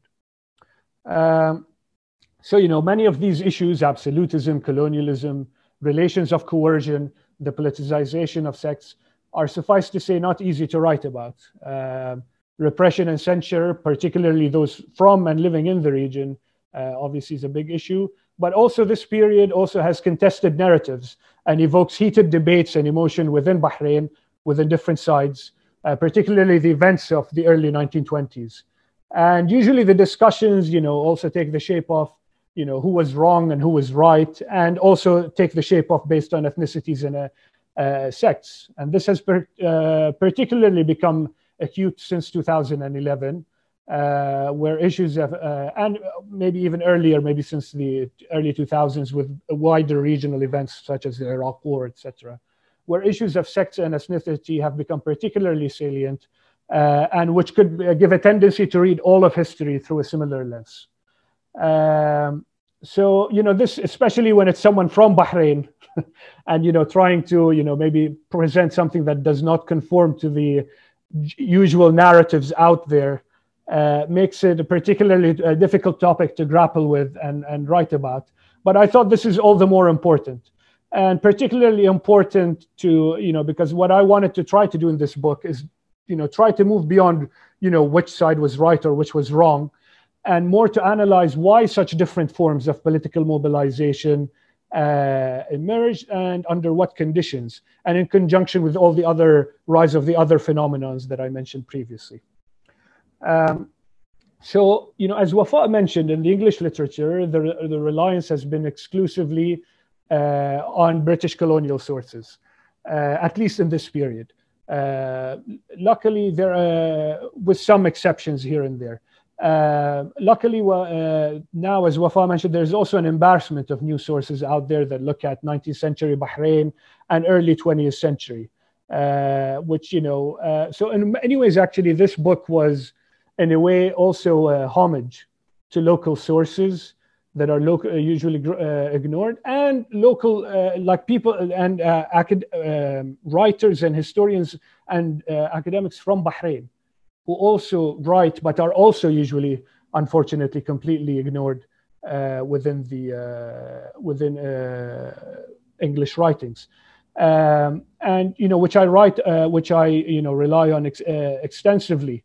The work of people like Nader Kazim, Wissam al-Sibi', Bashar al-Hadi, May al-Khalifa, Jasim al-Abbas, Fawziya Matar, Isa Amin, Muhammad al-Salman, and many others. I mean, I won't do justice to everyone writing on this period here that I've relied on extensively in writing this book, and also now in the Arabic translation, which is come out now.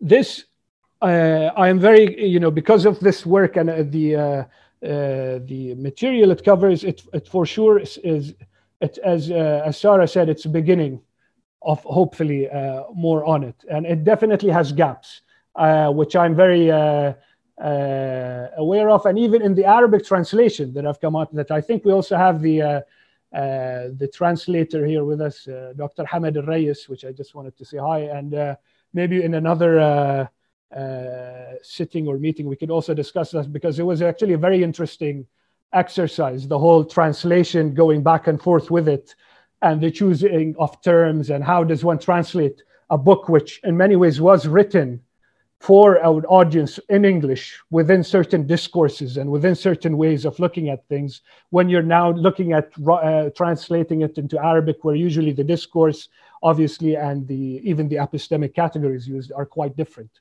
And so how does this translation work out? Maybe we can talk about this in a different setting. So yeah, the Arabic translation ended up being expanded by about 15,000 to 20,000 words of adding new material to it. And as mentioned by Sara, definitely there are things that were not emphasized, which should have been emphasized more, and finding ways of dealing. One is the issue of gender, which again, just to add a couple of more things that I did not explore fully, but I think are much more worth exploring. One is obviously the which I mentioned, but not in much in depth, is also the issue of education and how it ties with gender. Because what's interesting is in Bahrain, actually, the first school was a girls' school. So actually, female education was the first education to start in Bahrain, which obviously was the missionary school. Which also this definitely, I think, through her work, she probably explores much more the history of this and the ramifications of it. Another that I also explored a bit, and I do more in the Arabic version, but still it's not enough, and I think it needs much more, is the use of oral traditions and songs, really, or that were sung. So the one I used was the one which pearl divers sang, the families of pearl divers sang to their families coming back. And usually, obviously, the families who were waiting for the pearl divers were women or children. And so the stories and actually the composers of the songs usually were also women, and there are the ones who are pass them down through the families now. So I think the stories also that one can look at in these songs and these different oral traditions would be very interesting. I know that some people are doing some work on this, like I think Marwa Al-Kohiji is doing some amazing work on pearl diver, or let's say songs of families of pearl divers who go away, and also basically songs also generally that look at like social life within this. So yeah, so definitely the book focuses on certain things, as is the case, I guess, that one has to do in a book, on certain issues more than others. And probably the ones that get the most attention in the book are Al-Nahdha, for the reasons that I'm going to mention, colonialism, and the political economy of the social relations in Bahrain in the 19th century and the 20th century. Just give me 1 second because my battery is running out. So let me quickly plug in my charger before it runs out. 1 second. Dr. AlShehabi, we're going to now utilize this second to field some questions. And basically, we have two questions that... I'm back. Okay, we have a... Can I continue? Just to we're done. We're going to take some questions now, Amar, and you can address some of the issues while we take the questions. So we have a question from Hasna Mukhtar. Basically, she says, Fadi, can we actually invite Hasna to ask her question in person? Hasna left the chat. Hasna, I mean, left the meeting. Yeah. Okay. So her question was, as a Saudi researcher of gender-based violence in the Arab Gulf, I felt less crazy about the hegemony of the white male colonial gaze and the majority of the English literature about the region when I read Omar AlShehabi's book. It gets so exhausting to push back against the colonial gaze on one hand and patriarchy on the other hand, put simplistically, both in the local and global spheres. My question / plea, can we please have this become a collective or an ongoing movement, allowing for further discussion and collaboration?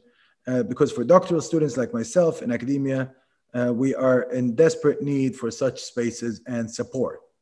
So that's one question, Omar.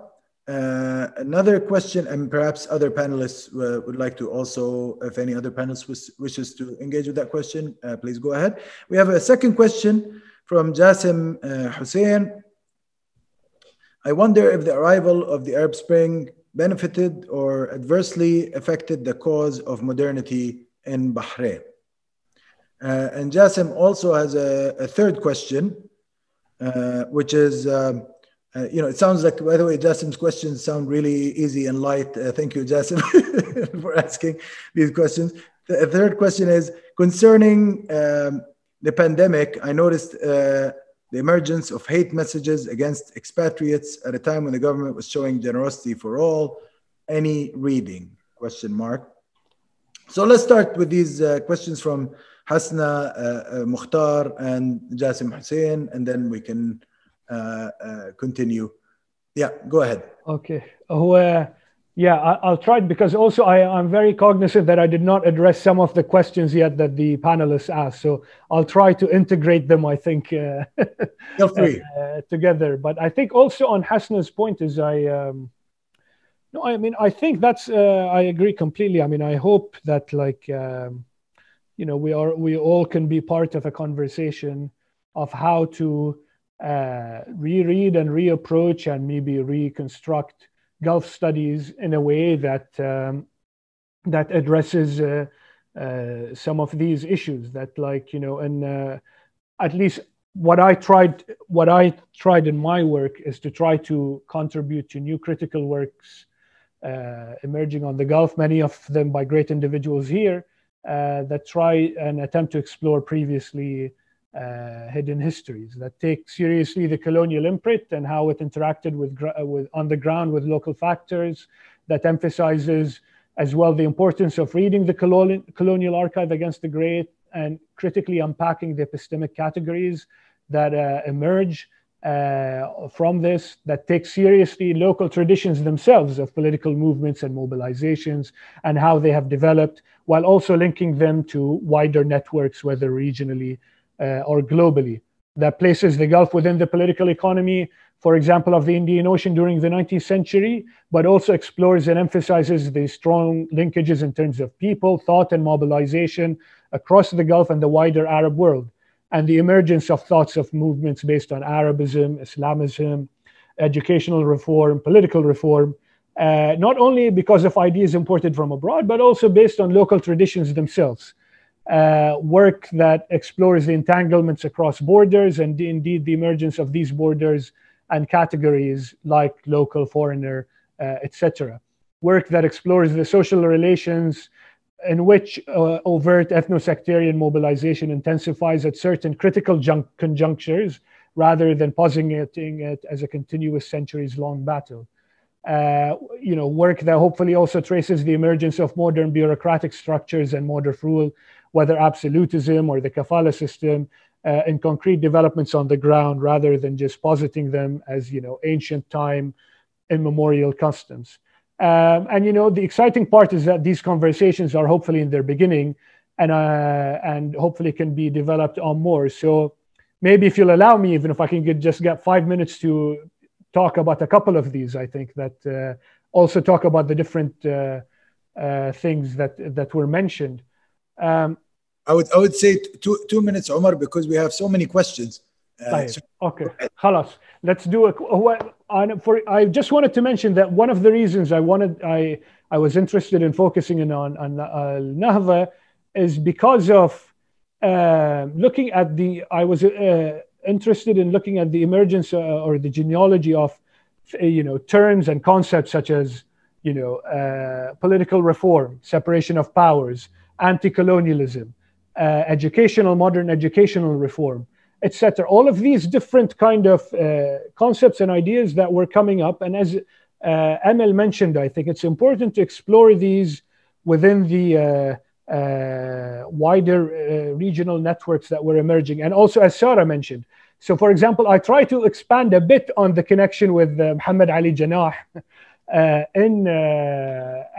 basically in India, because even the name of one of the groups that emerged, which was called the Bahraini National Congress, you can even see the similarities with the name, with the Indian National Congress, and how they basically, even some of the concepts and terminologies used were. So that's definitely an interesting connection that I hope others and you know, that should be explored more. There's a connection between Bombay and other places, or even with Iraq. So one more that I try to explore more, also expand on in the Arabic version, is, for example, you have Hibatuddin al-Shahristani, which was a major figure of al-Nahda in Iraq, come to Bahrain, and, you know, he's a prominent Shia scholar, and also one of the main figures in the 1920 revolution and educational reform, coming to Bahrain in the 1912s and asking and for a school to be opened. And one of the main people he interacts with is Miqbil al-Dhakir, or Haj Miqbil, who was actually, who was born in Najd and came to Bahrain, and obviously is of a more Hanbali tradition. So basically, it's interesting to see how the two actually struck up a close friendship, it seems, in Bahrain, and how these interacted across the region. So that's, I think, one thing that definitely needs more work on, these connections. And the other that I wanted to mention is also the rise of modernized absolutism, which Abdel Razzaq has done, initiated the conversation on how to understand it, and also in Oman. But also, I think it's important to look at the different connections and how they spread across the Gulf. So what I try to argue in the book is that Bahrain was the first place really in the Gulf where this form of modernized absolutism was born. And the connections it had, and based on modes of rule, for example, in the India princely states and in Iraq, and how this, I think it's important for maybe in future conversations to look at how did this then spread and take different forms across the different Gulf Arab states through that. I know I've taken too much time, so I'll just... Oh, no, it's fine. So we have some answers were received also from the panelists. Sara has written, an answer to Hasna Mukhtar's question. She's encouraged her to engage with the Association for Middle East Women's Studies. Also, Dr. Crystal Innes has also encouraged people to look at A gaps. Mohammed al-Sideri has encouraged everyone to engage in more exchanges between critical scholars embedded in the field of Gulf studies and those in other areas such as China studies. I know that Dr. Sideri himself is a pioneer in this regard and has spent a considerable amount of time and energy and scholarship in China, and encouraging a joint kind of exchange between China and the region. So these are all very exciting suggestions. We have Jasim's question on the Arab Spring. I think it still has not been addressed. We also have a comment from Ahmed al-Ma'zami about the Indian Ocean world offering an analytical framework to situate the Gulf in a broader historical geography and scholarship. I have some thoughts on that, but maybe Omar, we can start with you. And actually, maybe we can also hear from Amal after we hear from you, because I think the Professor Ghazal is really a pioneer in this field. So go ahead, Omar. I think let's start with Professor Amal, and I think she's much more knowledgeable on this on me, and I'll add my thoughts after. I know we've had a lot of discussions on this, so yeah. So Professor Ghazal, do you have any ideas about this comment/question about the India Ocean world offering an analytical framework to situate the Gulf in a broader historical geography and scholarship? I think the reason Omar, threw the ball in my court is because we had been talking about this for a while now, both of us. So he's, an accomplice in this discussion. You're okay. It's interesting for me to discuss this particular topic right now because I am somehow situated in the Indian Ocean, being in Doha. And we never think about it in this way, right? Yes, somebody just mentioned Fahad Bishara's recent article in August 2020. He argues the same. So basically, in my book on Zanzibar, I talk about the Middle East and the Indian Ocean and the connections between them. And I remember at the time when I mentioned the Indian Ocean, it became natural in a way that this is where Zanzibar is. This is where Oman kind of, also is situated. And at the time, I wasn't thinking about it as an analytical framework. It's later, after I had published my books and I started to think about other projects, that I became more versed in the literature on the Indian Ocean as an analytical framework. So I agree with the suggestion for sure. Now, it doesn't mean in our case that this framework of analysis is independent of other frameworks. For example, someone like me who works on on modern Arab intellectual history, the Indian Ocean is part of the story.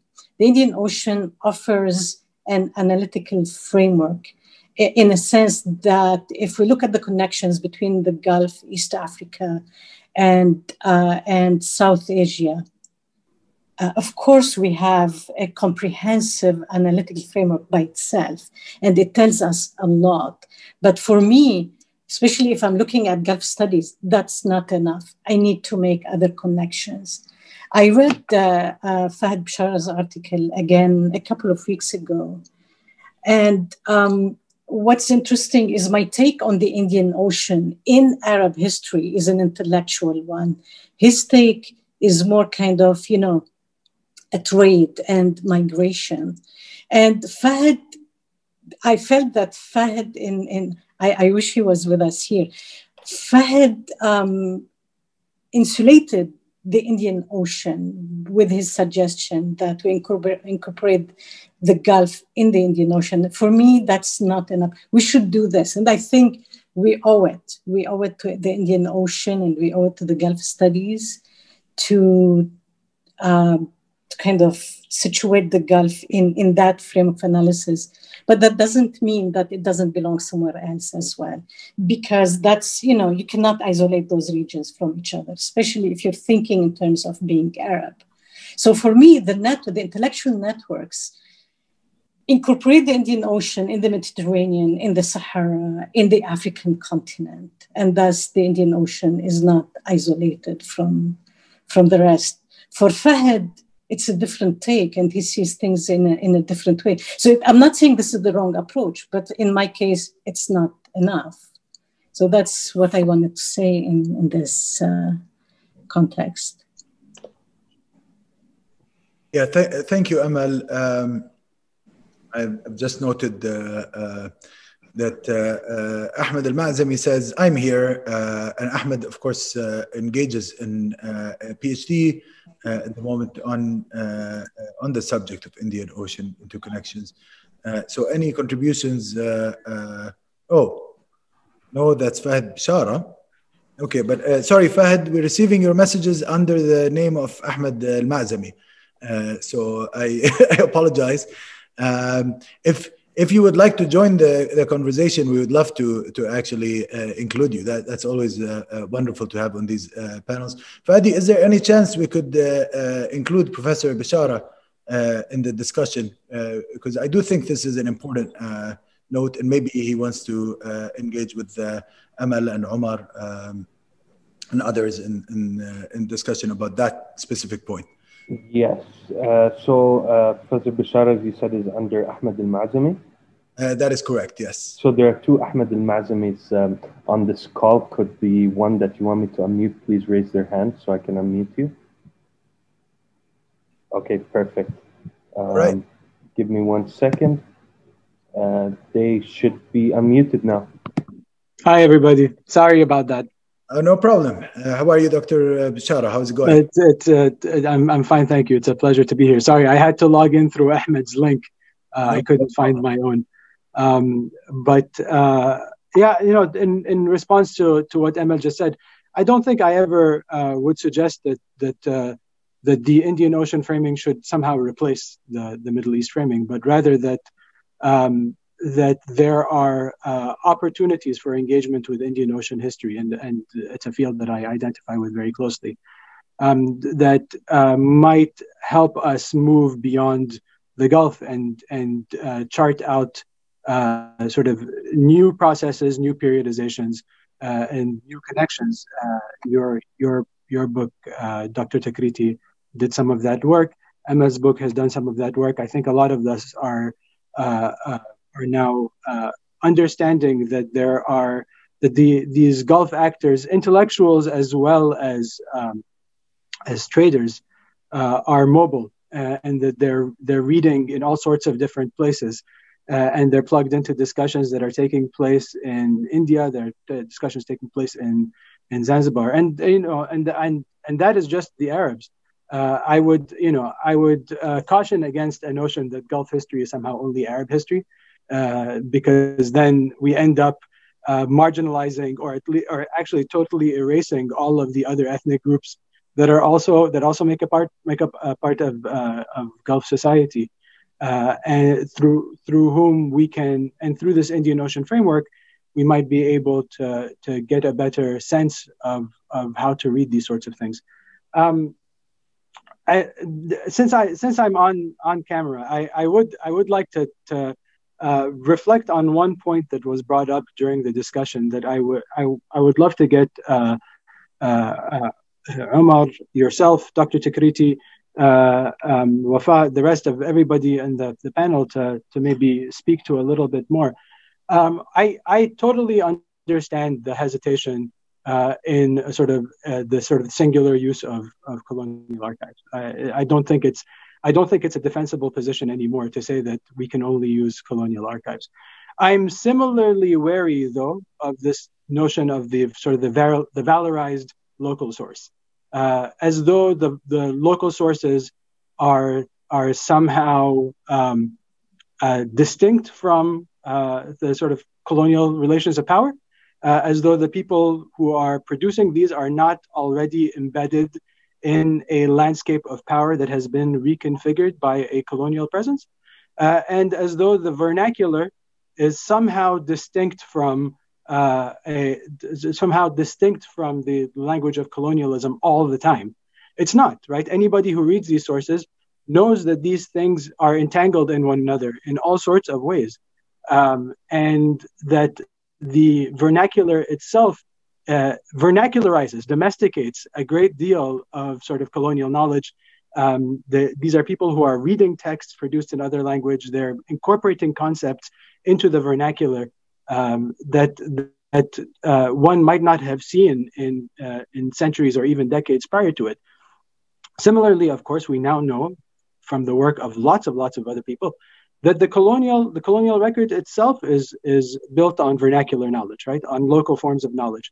So the distinction between the two is in many ways to draw the sort of dichotomy between the two is to sort of posit a false dichotomy. And I believe that everybody in this room probably already knows that.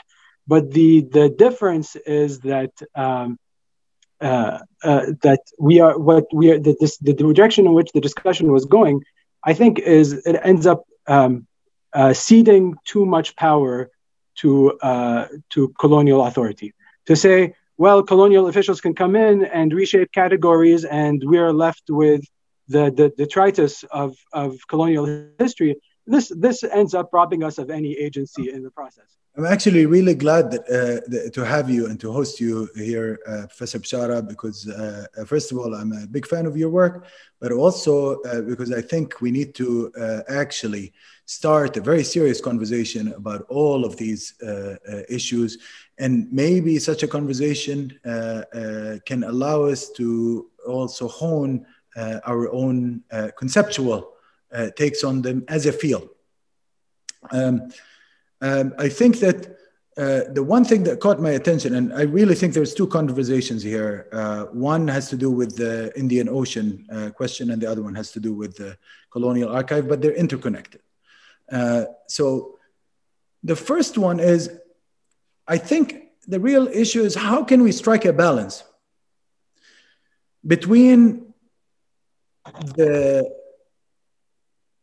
interconnectivities that this region has with other parts of the world, and as a region that had a very particular set of economic relations with the rest of the world, of course it was interconnected. Not just with the Indian Ocean, and this is where the Indian oceanic turn might be too limited, like Amal was suggesting, because the region has very strong connections with Iran, has very strong connections with the Ottoman Empire historically, and has very strong connections, of course, with all the Arab regions of that empire and the Arab regions that were not in that empire. So the Arabian Peninsula dimension of the Gulf should never be erased. And there are, I'm sure you would agree, Fahad, that there's a serious problem in the erasure of the Arabian Peninsula dynamic.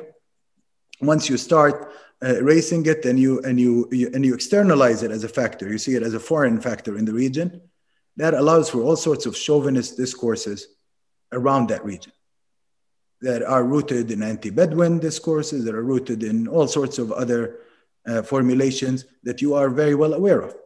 So how to strike that balance and how to not engage in this colonial project of negating Arabness without pursuing a chauvinistic Arabness, and how to create an inclusive vision of this society that is empowering, how to create empowering knowledge for all components of Gulf society, you know, whether they come from the Arab majority or whether they come from Persian or East African or other points of origin. And I really think also we have to be careful and not de-indigenizing those communities as well, because a lot of them have been in the region for a very long time and they're part of the social fabric. So to also just imagine them as Persians or as East Africans would be would be a form of complicity in the exclusionary project. So this is, I think, the challenge that we have to face. I agree with you that, as you know from my own work, I agree with you that it is complete failure to methodologically and historically to exclude the region from its transnational and global connections. But it would also, we have to be very careful about enforcing a diluted cosmopolitanism as opposed to a genuine, inclusive diversity. So that's the balance. I don't think we've still reached that stage where we've kind of really arrived at that balance, but maybe we need a conversation. In fact, I think we should host a panel or something on that. Maybe we can bring you and Amal. Yeah, what I wanted to say. You're a fancy dean nowadays. Can you host? Yeah, exactly. That's what I wanted to say. Since with you know, you're our sheikh, so we need your help. No, first, you know, given where I am, right, and my argument that Doha is not, you know, in terms of Indian Ocean and the Arab world and the two coming together. So it may be a good place to, you know, in collaboration with other institutions, host the next session. Mm-hmm. And yeah, I think that would be amazing. And I think maybe we can involve multiple institutions and scholars in that. And maybe that could be like, you know, a new directions in the field kind of conversation. That would be amazing. There's some interest from Qatar University to do something on the Indian Ocean. So I can... I think maybe it should be about methodologies in the field and not just about Indian Ocean. Like where is the field heading? And maybe bring in all these different voices, and it would be amazing. We can frame it any way we want and do the next step. Fantastic. Venice is ready. Matteo, just, you know, go away. Yeah. Venice is everywhere. Yeah. Okay, so we're getting a lot of comments from Muhammad Sabah. Is it Sabah or if Muhammad? If you can write your name in Arabic, because I don't always know in English how to pronounce things. Yeah, but basically, he seems to suggest that basically the book ignores systematic historical continuities of Al-Khalifa tribal violence during conquest and critical class analysis of nationalist movements and their problematic view on slavery and violence against the Baharna. He's asking, are you replacing a colonial gaze with a bourgeois gaze? Very interesting. And furthermore, Muhammad has a suggestion. Muhammad, can you please write your name in Arabic, please? I've read your book and found no progressive or enlightened quote by today's standard other than that of an intellectual bourgeois coterie close to the Al-Khalifa royal family, or those deposed by the British managed to get together. I'm not clear on that sentence, but basically, I think what he's trying to say, that I'm not sure what he's trying to say in that one, but people can read it in the chat. But basically, he's saying that you found no progressive or enlightened quotes by today's standards in your book. Do you have any ideas about that, Omar? Well, I mean, I need to read it. I think, let me just quickly take a look at it, at the chat. Yeah, I think one thing that I'll focus on there, which I try to address in the book, and I think also needs to be more on it, is trying to look at the, instead of, using categories of sects and ethnicities, is try to engage that with a reading of different modes of production, if you want, or economic classes within that, and how to be able to look at, for example, one thing that I argue is when you only look at it in terms of sects, that does not get looked at, and I try to look at it a bit more, is, for example, the different dynamics between urban towns and what goes on in agricultural villages, because there were very different dynamics going on there. The urban towns were much more in terms of their dynamics closer to, I guess, what was going on in Kuwait or Zubara, etc., which were based on pearl production and on trade. In the agricultural villages, because there were many dimensions to look at there was one of the most important local factors that I try to emphasize, is that there was a direct relationship of coercion between members from sheikhs and people in the agricultural villages. And so, you had taxes such as sukhra and l'irgabiyya imposed on agricultural villages, which were different than the what was going on in the urban centers. And this I also then tried to contrast to, basically, for example, the kind of relations of production that you have, for example, with pearl diving, where pearl diving, the relationship was much more, or the relationship of coercion, let's say, was with the ship captain or the nokhida. And so it's what I try to do in the book, and I think there is much more need for it, is try to look at these different intersections between, for example, urban versus agricultural villages dimensions, and how this intersected with production, with sect, with ethnicity, and how basically the main thing I put forward when we're trying to look at the 19th century is that you had basically a society that was based on difference, a lot of difference. There was not the idea of equal citizenship did not exist. And so you had a lot of differences that intersected across urban, rural dichotomies, what was being produced, the ethnicity and sects, versus also obviously family and regional events, that these kind of intersections need to be looked at much more carefully to understand the dynamics that are going on. So yeah, I mean, I attempted to do that in the book to look at what was going on in the 19th century. I think this was chapter 2 or chapter 3. People can take a look at it and make their mind up about the arguments I put there and the intersections between class and different modes of agricultural relations, and how these also intersected with politics and the other elements involved. I should note that Omar's book appeared in a series that I happen to co-edit, which is the Radical Histories of the Middle East series. And that's co-edited with Skandar Sadeghi Jardi and Vaznaqato and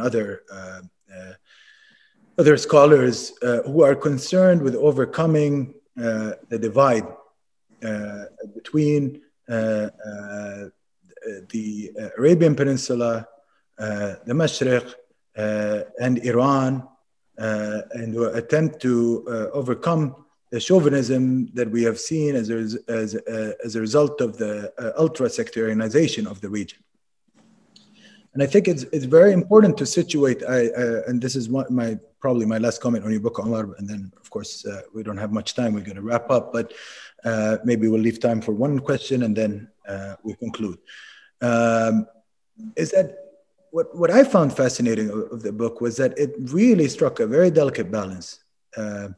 It managed to avoid the current, the biggest current methodological challenge that we face. And it's a silent challenge, people don't articulate it, but I have to be very honest with it. I'm a straight shooter when it comes to these things. At the moment, as a result of the geopolitical clash between Saudi Arabia and Iran, across the region, we have a polarization around that clash. And this polarization has lamentably taken a very sectarian form. As historians, we not only have a responsibility to confront that, and I believe we have to confront it, not just avoid it, but also we have a responsibility to protect the past from this teleological gaze of the present that's based on the worst forms of values and norms that we see prevailing in the present. What we're seeing today is really horrific on the epistemological level. We cannot be drawn into that situation. Unfortunately, in a small place like Bahrain, with its long history of violence on the part of the regime and its long against a very sectarianized space. You know, this is a situation where the regime does have a sectarian agenda. And we know this from before through Bandar Gate and other, I can say this. I'm very clear about that, okay? I know a lot of Bahrainis cannot talk about this, but I think Omar actually has spent a lot of time talking about these dynamics, but the reality is there is a sectarian regime project. But at the same time, that sectarian project cannot be confronted with an equally sectarian mentality or a sectarian epistemology that attempts to de-indigenize sectors of Bahraini population. Or to go back to our conversation with Professor Sara, to detach Bahrain from Arabian Peninsula dynamics. You know, when you come and say, I hear that nowadays. People tell me, well, the Al Khalifa were settler colonists on a conquering force. I'm like, okay, how do you account for the Utub migrations across the Gulf then?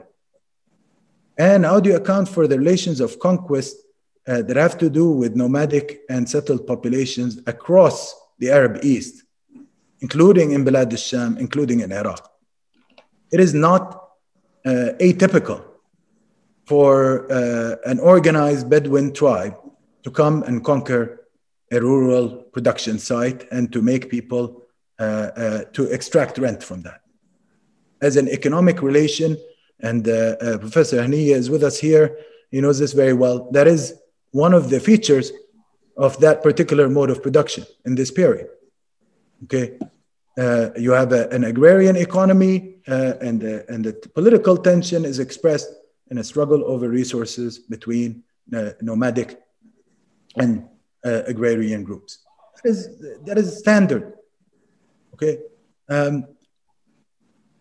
when we view the dynamics in the region through that lens, that invites us to introduce a serious conversation about class and about how sect can sometimes benefit class and can be used by dominant classes to justify relations of domination.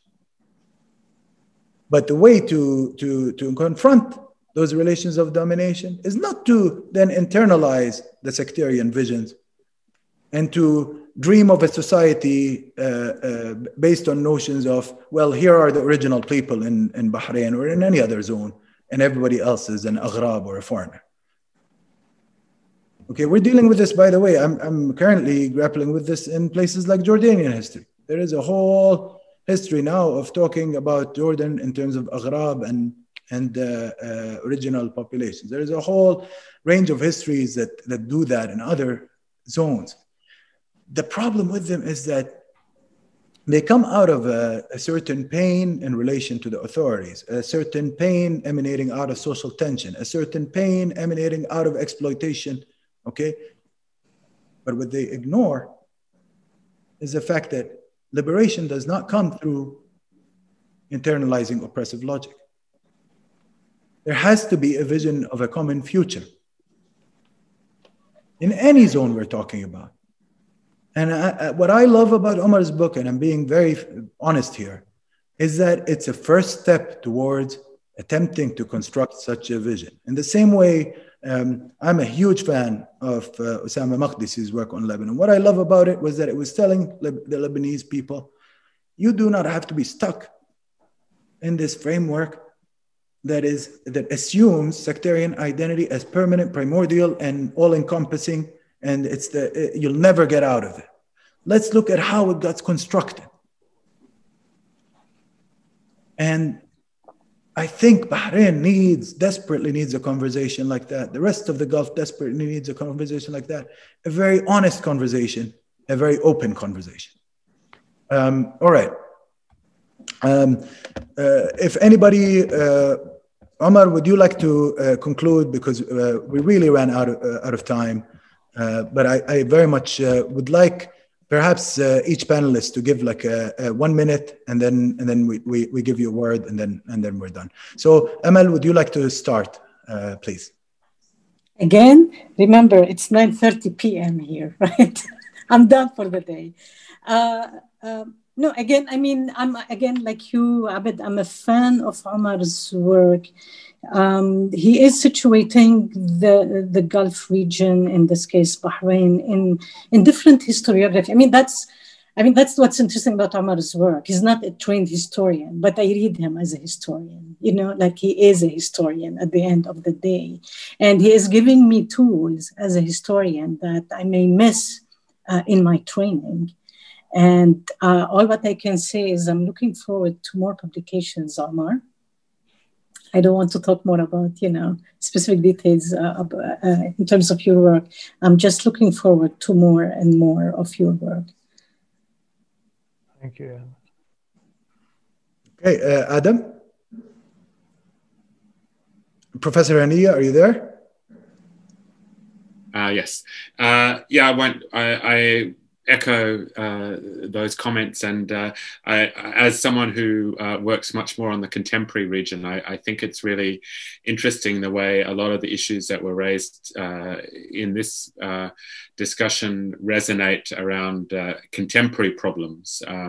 For example, the whole question around Indian Ocean, I think it's a broader issue of how do we understand I think some of the geography debates around space and scale can bear a lot on these kinds of understandings, and perhaps present some interesting ways of connecting historical debates with the contemporary.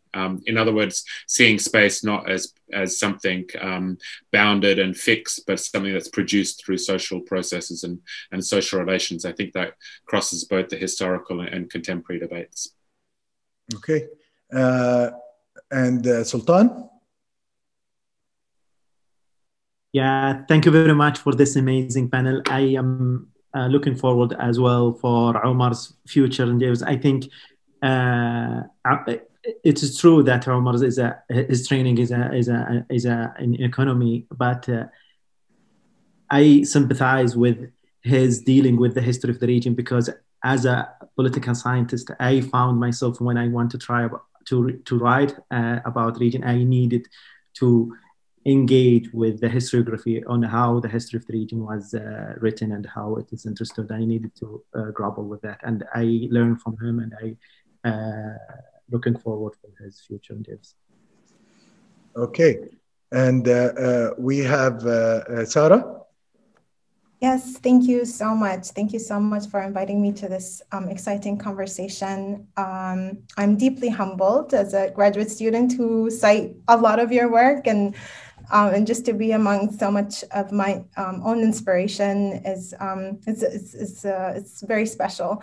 I am excited to read more of Omar's work, and yeah, I guess like for me, it's just like the thinking of how do we weave the contemporary with the historical and sort of like bring those conversations together has been like very, very much at the center of my thinking about schooling and the purpose of schooling and the work that schooling does within this context of Bahrain.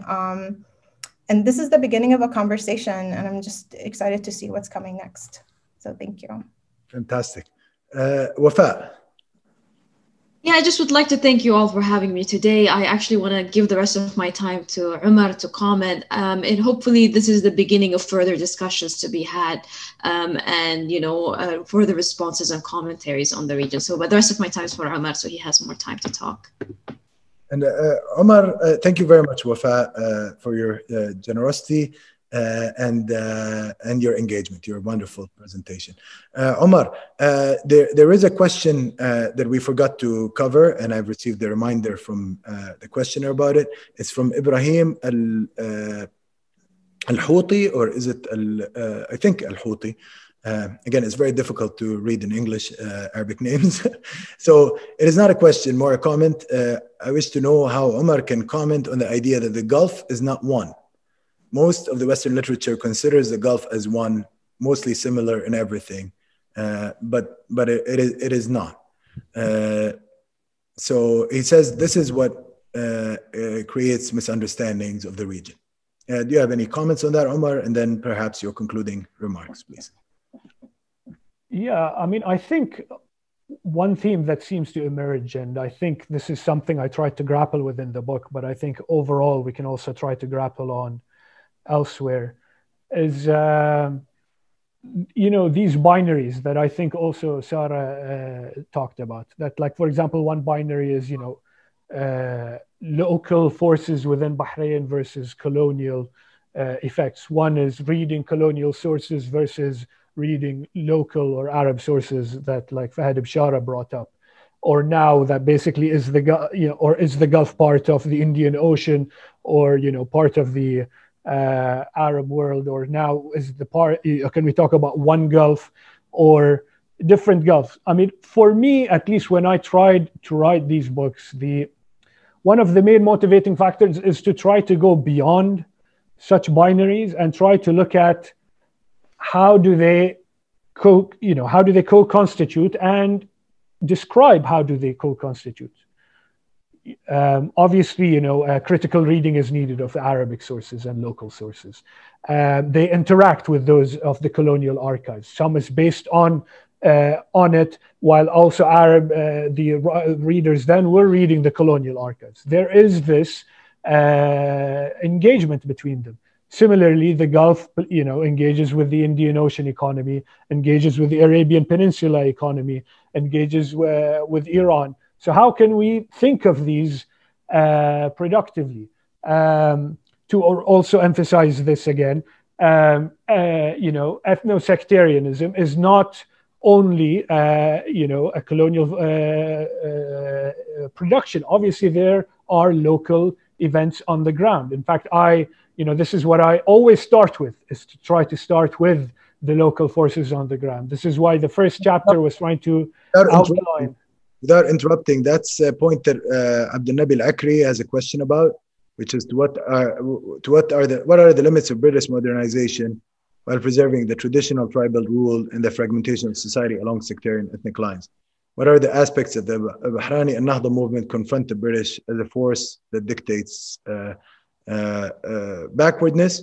And what is common and different in the British and the ruling family sectarian policy? Sorry to interrupt, but I know that you were starting to talk about that, so I wanted to introduce Abdel, especially since he has a long tradition of activism against these forces. It's worth asking his question. No, exactly. Like, I think the idea is, to try to look at how these productively engaged with each other. So, I mean, just to take, for example, the forces on the ground in Bahrain. So I try to talk a lot about how the relations of coercion involved in different spheres of economic production. As I said before, for example, in the different agricultural villages versus what was going on, for example, with pearl diving, and in the urban centers versus agricultural villages, and how this basically, the interaction between this and also then issues of sect, of the structures created on the ground involved in this. So Abid mentioned one that we didn't talk about, for example, this idea of divided rule, is once the British had a direct foot on the ground, how did they, institute different institutions of sovereignty, courts, the City Council of Manama, the Majlis al-Tujjar, etc., and how these interacted with local forces and events on the ground. The whole idea, I think, is to try to, again, move beyond these binaries, which are important. I think these categories are important to look at and how they emerge, but then look more importantly at how are the different forces within them emerge. So yeah, the book was an attempt to basically look at these categories and realize their importance, but also look at the different important factors that played within the different networks, within the different relations on the ground, and how they produced them. So yeah, I mean, I look forward to more and more conversations. Hopefully we can have. So many were brought up. I think the idea of, how can Indian Ocean and Arab studies and Middle East studies productively engage with each other. The engagement between colonial archives, local sources, more regional ones, citizen-foreigner binaries and how these emerged, etc. So absolutism and how the different forces within them emerged. So in the end, yeah, I just wanted to thank everyone for such a vigorous and and I hope very productive in discussion. And I really, really hope that we have more of them and that we are able to engage with them in the future. And thank you very much, Abid and Fadi, for organizing this, and hopefully to many more. The honor and the pleasure is ours.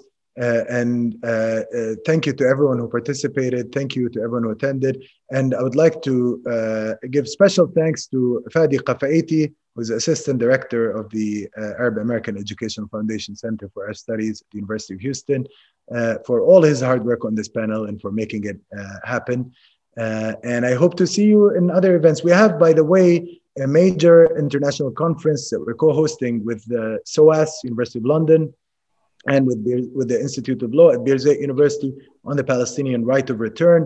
That's coming up this Saturday. So please register. It will be an exciting event with lots of leading scholars such as Rafif Ziadeh, Nimr Sultani, Karman Abulsi. We have an amazing array of people speaking on this important issue, especially now with the deal of the century, especially now with all the attempts to liquidate the Palestinian cause. It is more important than ever to center the right of return and talk about it in a very serious academic way. So I look forward to your participation and see you in future events. Thank you, Professor Shehabi. Thank you very much, guys. Thank you. Congratulations on an amazing book. Thank you very much. Thank you for all people who interacted.